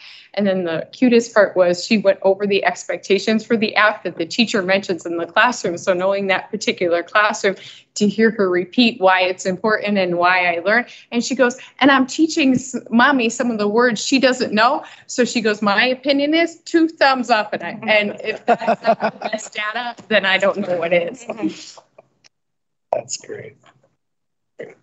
So it's kind of a big thing for you to say that you think it may be one of the biggest initiatives. That's a big statement. Yeah, I think we've spent a lot of time really starting to focus on early childhood education and literacy. And we're putting, a lot of stock in that because I think it's important that our kids can read and they can read well.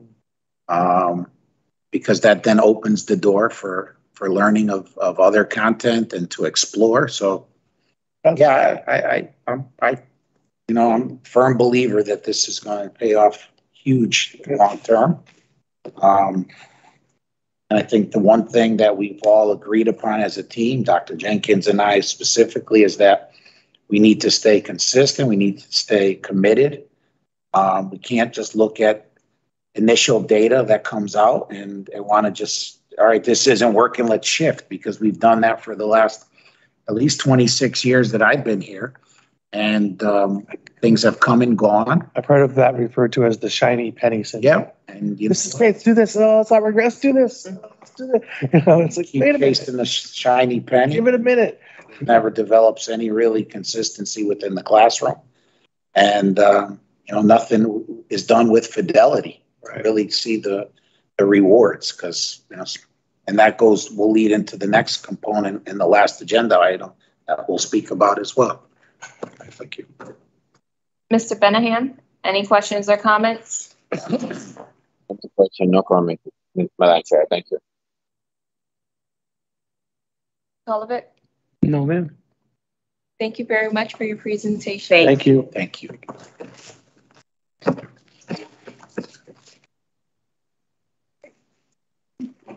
Moving to the next item on the agenda, it's a report from Partners for Educational Leadership on the work done with the administration district for 21-22. Dr. Jenkins is going to join me as well. So, come to the table. Yeah. So, one thing that was evident to me, being an administrator in the district, or superintendent, 16, 17 years, going to a lot of professional development, going to a lot of meetings, we'll say.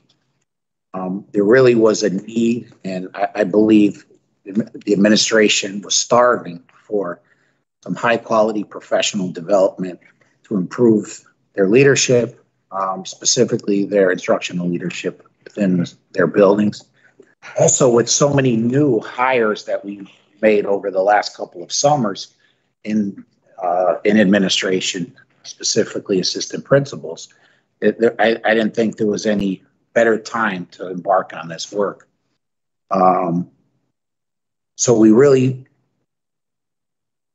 wanted to work with a quality partner.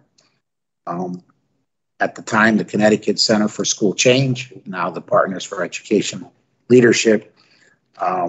We sat, we talked, and I immediately knew that this was something that we could partner with them. They would take this endeavor with us, and our administration, our commitment, as we talked about, big bet is being placed on our instructional leaders in the district under the guidance and support of Dr. Jenkins as the Chief Academic Officer. What we wanted to do was provide support to me, through a thought partner, and it's Richard Lemons, provide support for central office at cabinet through co-planning and facilitation of leadership team meetings, development structures and routines.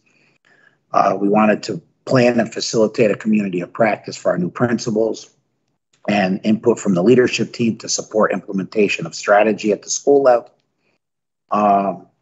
Plan and facilitate a community of practice for our new APs, which I think is going extremely well. Provide leadership coaching to principals, to supplement and extend the work of the community of practice. That was a broad overview of what we were hoping to accomplish. Dr. Jenkins can be more specific in detailing what's been done so far and where we're at today, and where we plan to go in the future. Good evening.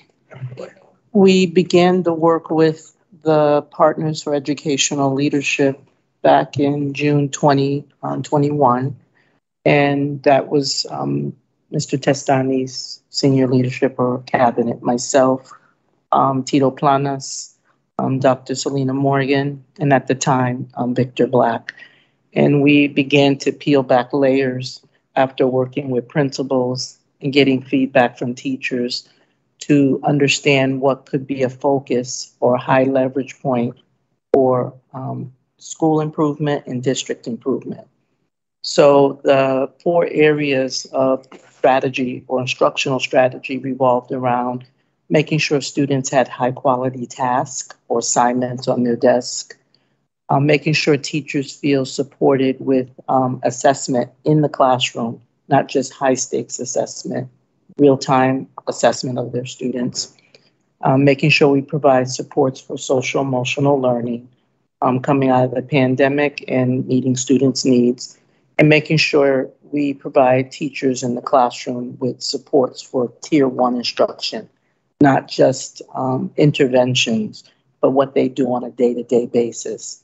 So our focus after looking at data, feedback from school leaders, feedback from teachers, will drill down to those 4 components that support what we call the instructional core.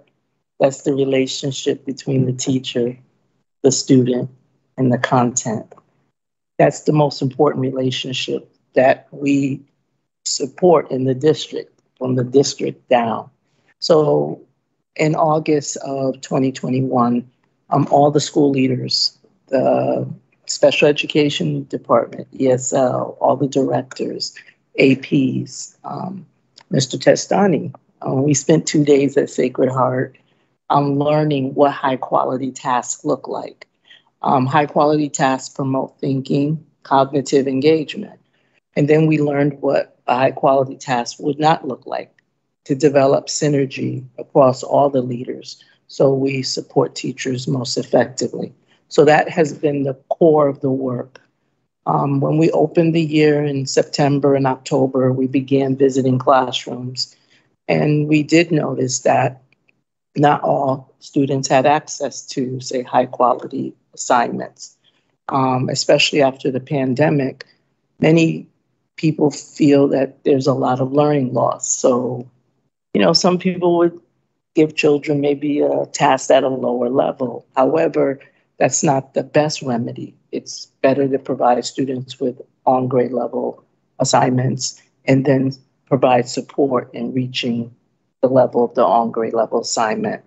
So the executive directors and we visited classrooms, and we identified that we could be doing better with those tasks. About 50% were on point and 50% weren't, especially with using some of the products that we had purchased.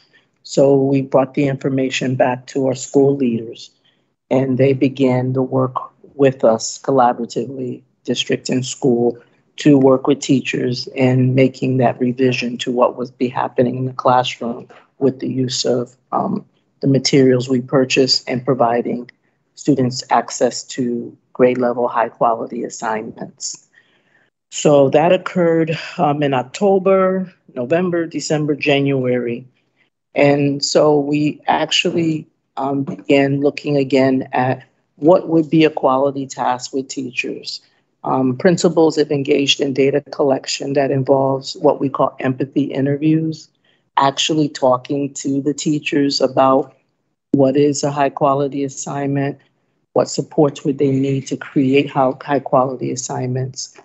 And just so you know, all that work is revolved around understanding the system that we're in. There's so many moving parts. So, and that work also has allowed us to develop a shared understanding of the work. So we're more united than we've been in the time that I've been in the district, E2, and I've been in the district for 16 years. Most recently, in order to just telling a teacher to put a high quality task or high quality assignment on the desk is it like magic. We've been exploring small areas of change, generating ideas for change, because there's so small incremental things we do that actually bring about change. One of the best examples, if you think about it with the pandemic, just wearing a mask was a small change that helped flatten the curve. So we're looking right now at small changes to increase the number of high quality assignments children have access to. So that was some of the last work we're doing. In order to advance the work, we also are hiring teacher leaders. We're expanding upon the number of teacher leaders because the principal is the instructional leader, but we want to make sure that they have some supports as well.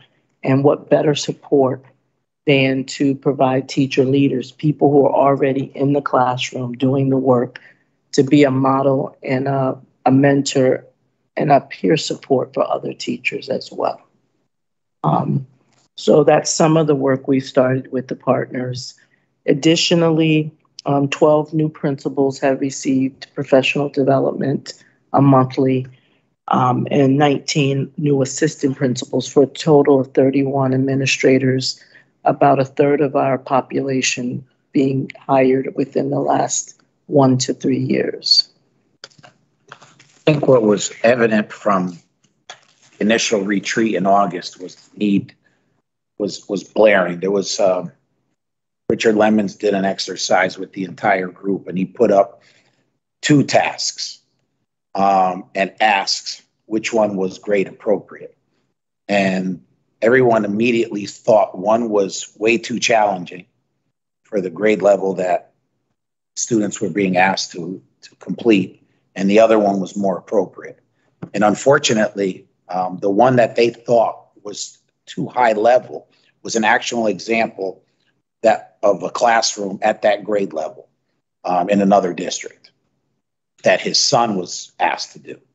So that really showed us as a team that we had a lot of work ahead of us, because we had our principals and assistant principals not understanding the capability of what high quality grade level instruction was in our classrooms. So as Dr. Jenkins mentioned, incremental change, it's going to take time, but to your point, Footsteps to Brilliance was a big bet that we're placing on helping students build a foundation for future success.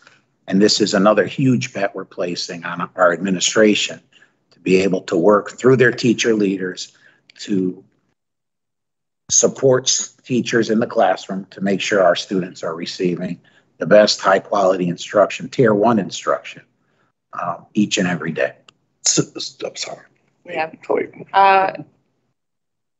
I'll entertain questions. Go ahead. You sure? Yeah. Okay. Go ahead. Thank you. So the teacher leaders brought on as a result of this program, Right. they're spread in certain schools, or Every school has teacher leaders. and so they're not Stipend. they're not, I would imagine, doing anything administrative. No. No, it's purely working with the teachers. And then is it, you talked about some of the most recent PD being with new hires, the new principals, new assistant principals. Yes.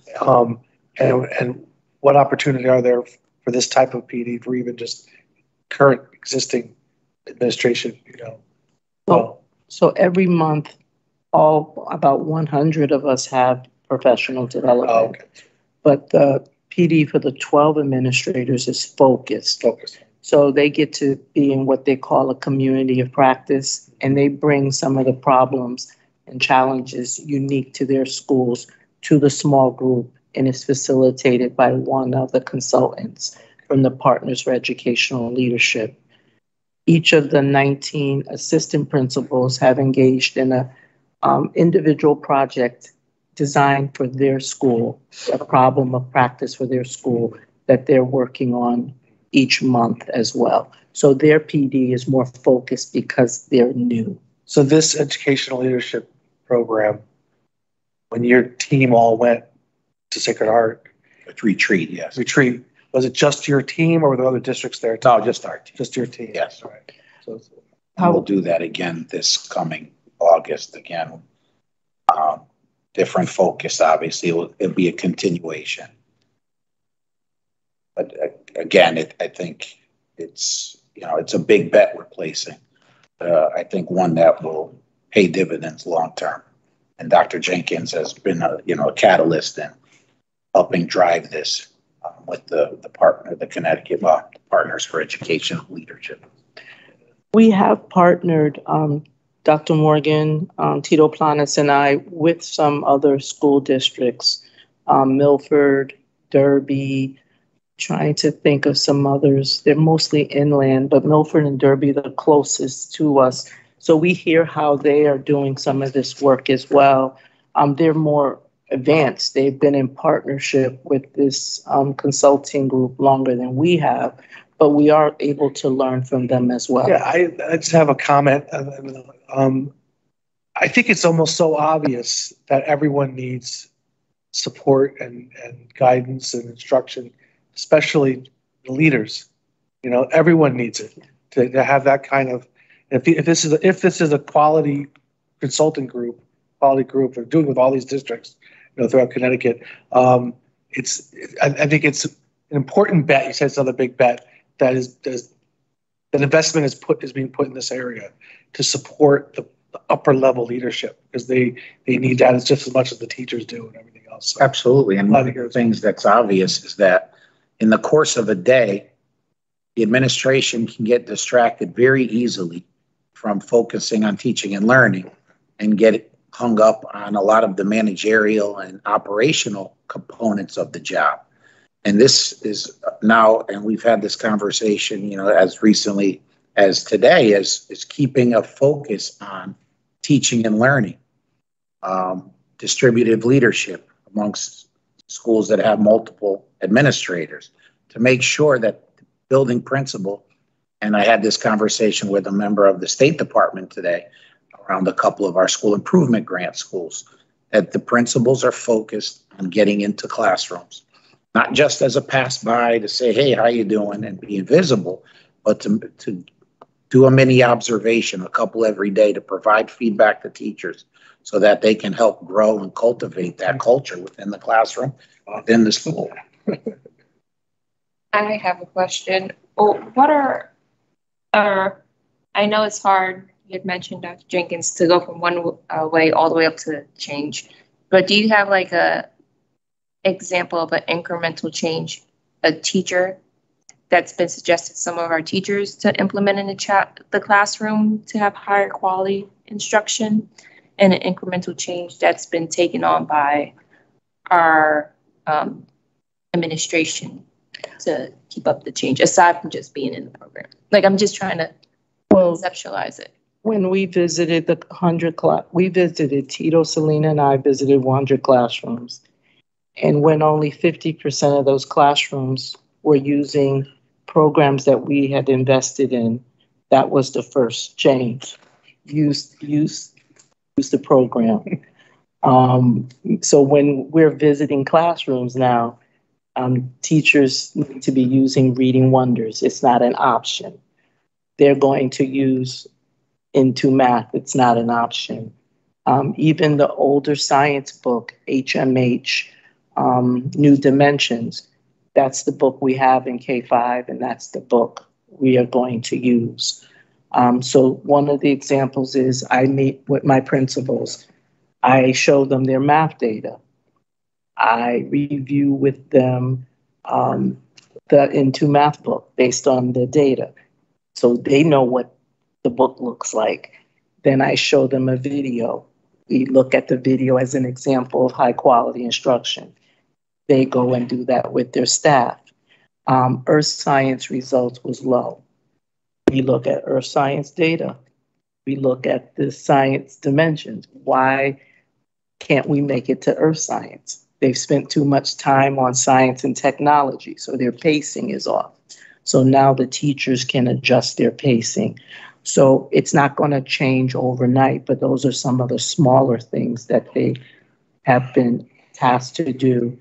And in providing feedback to principals, just today, when they're observing, if there's 90 minutes for math or 90 minutes for literacy, our teachers using all 90 minutes.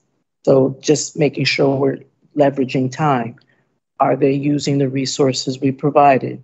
Because those resources are directed to the content that we children should be learning. They should know and be able to do. And are they engaging in the instructional strategies?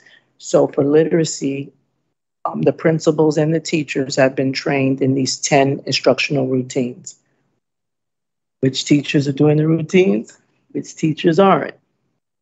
Principal A told me back in February, K and 2 teachers were using the routines. Grade 1 and 3 teachers weren't using the routines. What's your plan to minimize those barriers?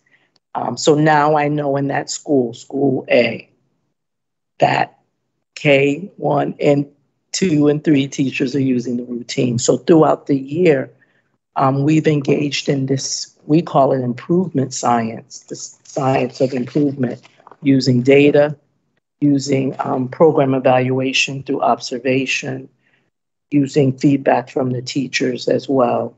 And one last small example, when I was in a mid-year conference with the principal, it's not just for academics, it's for everything. Principals struggling a little bit with bullying in the classroom, grade 4, and I asked, sometimes children need a purpose. Have you considered book buddies?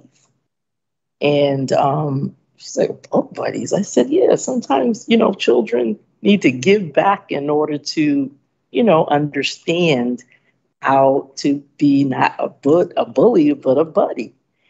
And so she implemented it and she sent me pictures and the behaviors had been extinguished. So just not looking at problems as barriers, but opportunities, trying to understand the system, identify a small item for change, just pairing those kids up. She sent me pictures on my phone of the kids reading aloud. And so now I'm trying to get money to buy some biographies for the 4th grade to teach to the kindergartners. So in that meeting with her, when problems emerge, we don't just see them like, okay, we just got to go through the bullying protocol, and we do. But how do we systemically make a change for children in that school?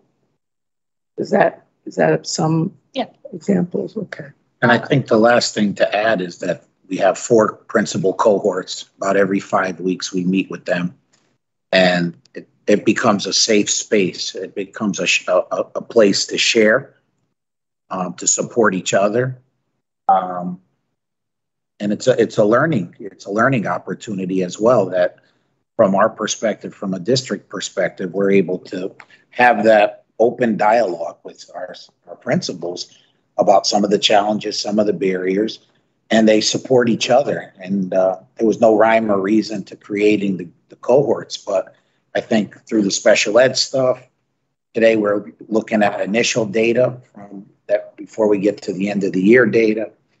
We created a cohort of our school improvement grant schools so they could share ideas on best practices on how to leverage the funds effectively and efficiently.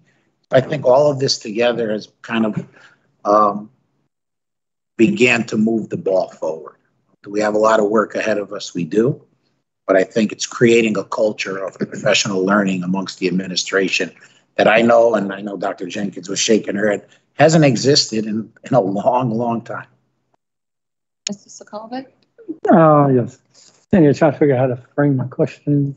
I think I got it now. And Ms. Baptiste-Perez brings up the point of a question that she asked. She responded with the programs and ensuring schools are using the programs.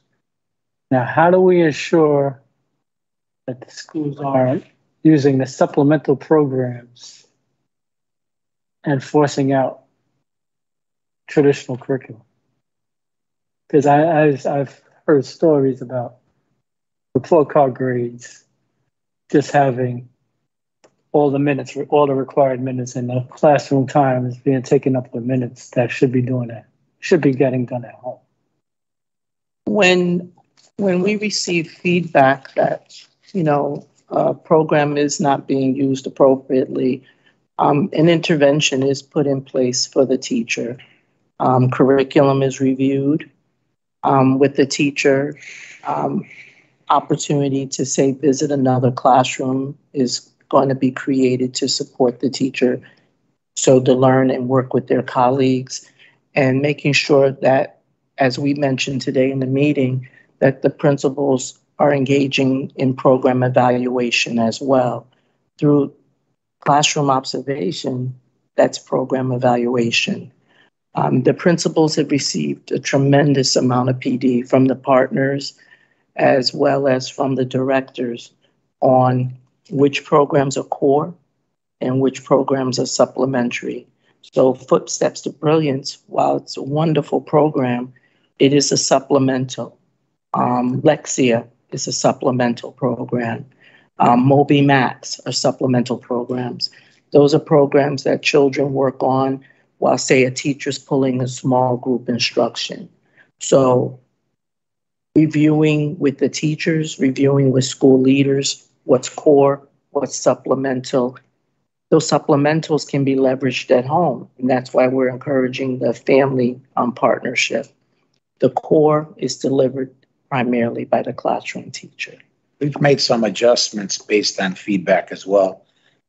We abandoned one of the supplementals that we felt wasn't effective, wasn't well received, but also being overused. So we monitor the usage, and we don't want to create, because initially that's what started to happen. It created an environment where schools were trying to outdo each other in usage. Right. And that needed to be reined in, because again, we were getting to your point, some schools that were overusing the supplemental, which was taken away from the core curriculum in the classroom. So really making sure that we monitor those reports, so where necessary, we can make the adjustment. But I think she hit it on the head, right? And to my point at the beginning, principals and administrators need to get into classrooms to observe teaching and learning and provide feedback. If they don't, that's when things could go awry. Thank you. Mr. Lombard? Thank you. Yeah, I was actually just gonna bring that up again. It's so old school.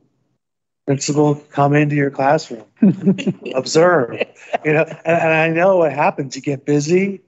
You got the leaky faucet over here. You got this report you got to do, and maybe you shove it off onto someone else to do.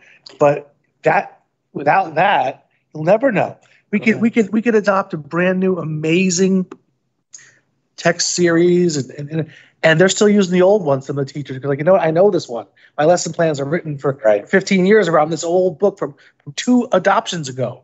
And I'm not saying it's happening, but I can imagine that it could happen. You know, if Mr. Sokolovich asked me when we were walking in about social studies. Yeah. The teachers in 4 through 6 and the administrators last Wednesday, first time they've had PD probably in decades. Yeah. Like the Connecticut social studies standards are a bit different.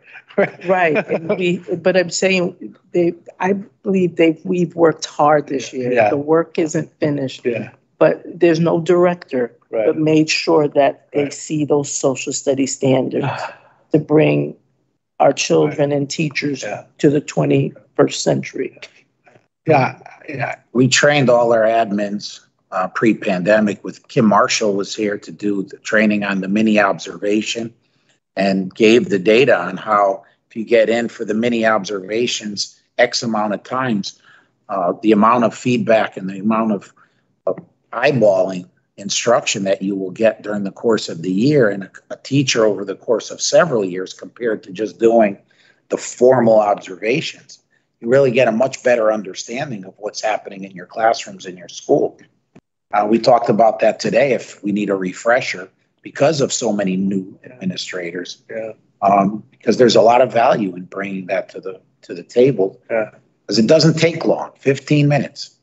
You know, you dedicate 15 increments of 15 minutes. It's so, I remember my first or second year teaching, I was teaching 8th grade, and when the principal would just randomly come in, just sit down. I was like, oh, so you know, you got to be ready all the time, not just like when the formal observation, make sure you're using what you got to use. And then she knew what was happening and could give me feedback. I was a new teacher, you know, so that like I said, it's old school, but it's important. Well, and we put a minimum number of time next year in the elementary grades for literacy, for math, for science, and social studies. And those schedules need to be adhered to, because sometimes some teachers will shy away from the science. Some teachers will shy away from the social studies. So we need to ensure that principals are getting in to make sure that dedicated time is being given to those content areas to prepare students for high stakes tests. And the last thing, just so I understand this program, this is an ongoing, like just I missed that part. I'm sorry. Well, we will continue the work with the partners for next school year. And as you know, we have the funding through ESSER and ARP dedicated to this for the next school year, for at least the next 2 school years. And at that point, you know, the one component that I think is critical are the teacher leaders. That's what I was wondering. And it's a very inexpensive, but a high leveraging point that I think, if anything comes out of this, that we can sustain. For about $1 million, we can have about 200 teacher leaders throughout the district at different grade levels, supporting different content areas, which will be extremely important, I think, in retention of teachers, but also in supporting the number of new teachers that we have in their first few years of teaching in Bridgeport. So, and hopefully that'll be a retention tool to keep those teachers engaged until they can become the next teacher leader in the school. Mr. Benahan? Do you have any questions or comments? Question, Ms. Madam Chair. Thank you. My question was answered regarding funding. Sokolovic? No, ma'am. Okay. We have no further questions. Thank you for the update. Thank you very much. I will entertain a motion to adjourn. Second. All in favor? Aye. Thank you. Thank you. Thank you, everybody. Meeting has adjourned. The time now is 9:11. Lucky 9/11. Have a good night. God bless you all. Good night, Mr. Renahan. Do I still got the record? I'm still here. Oh my God.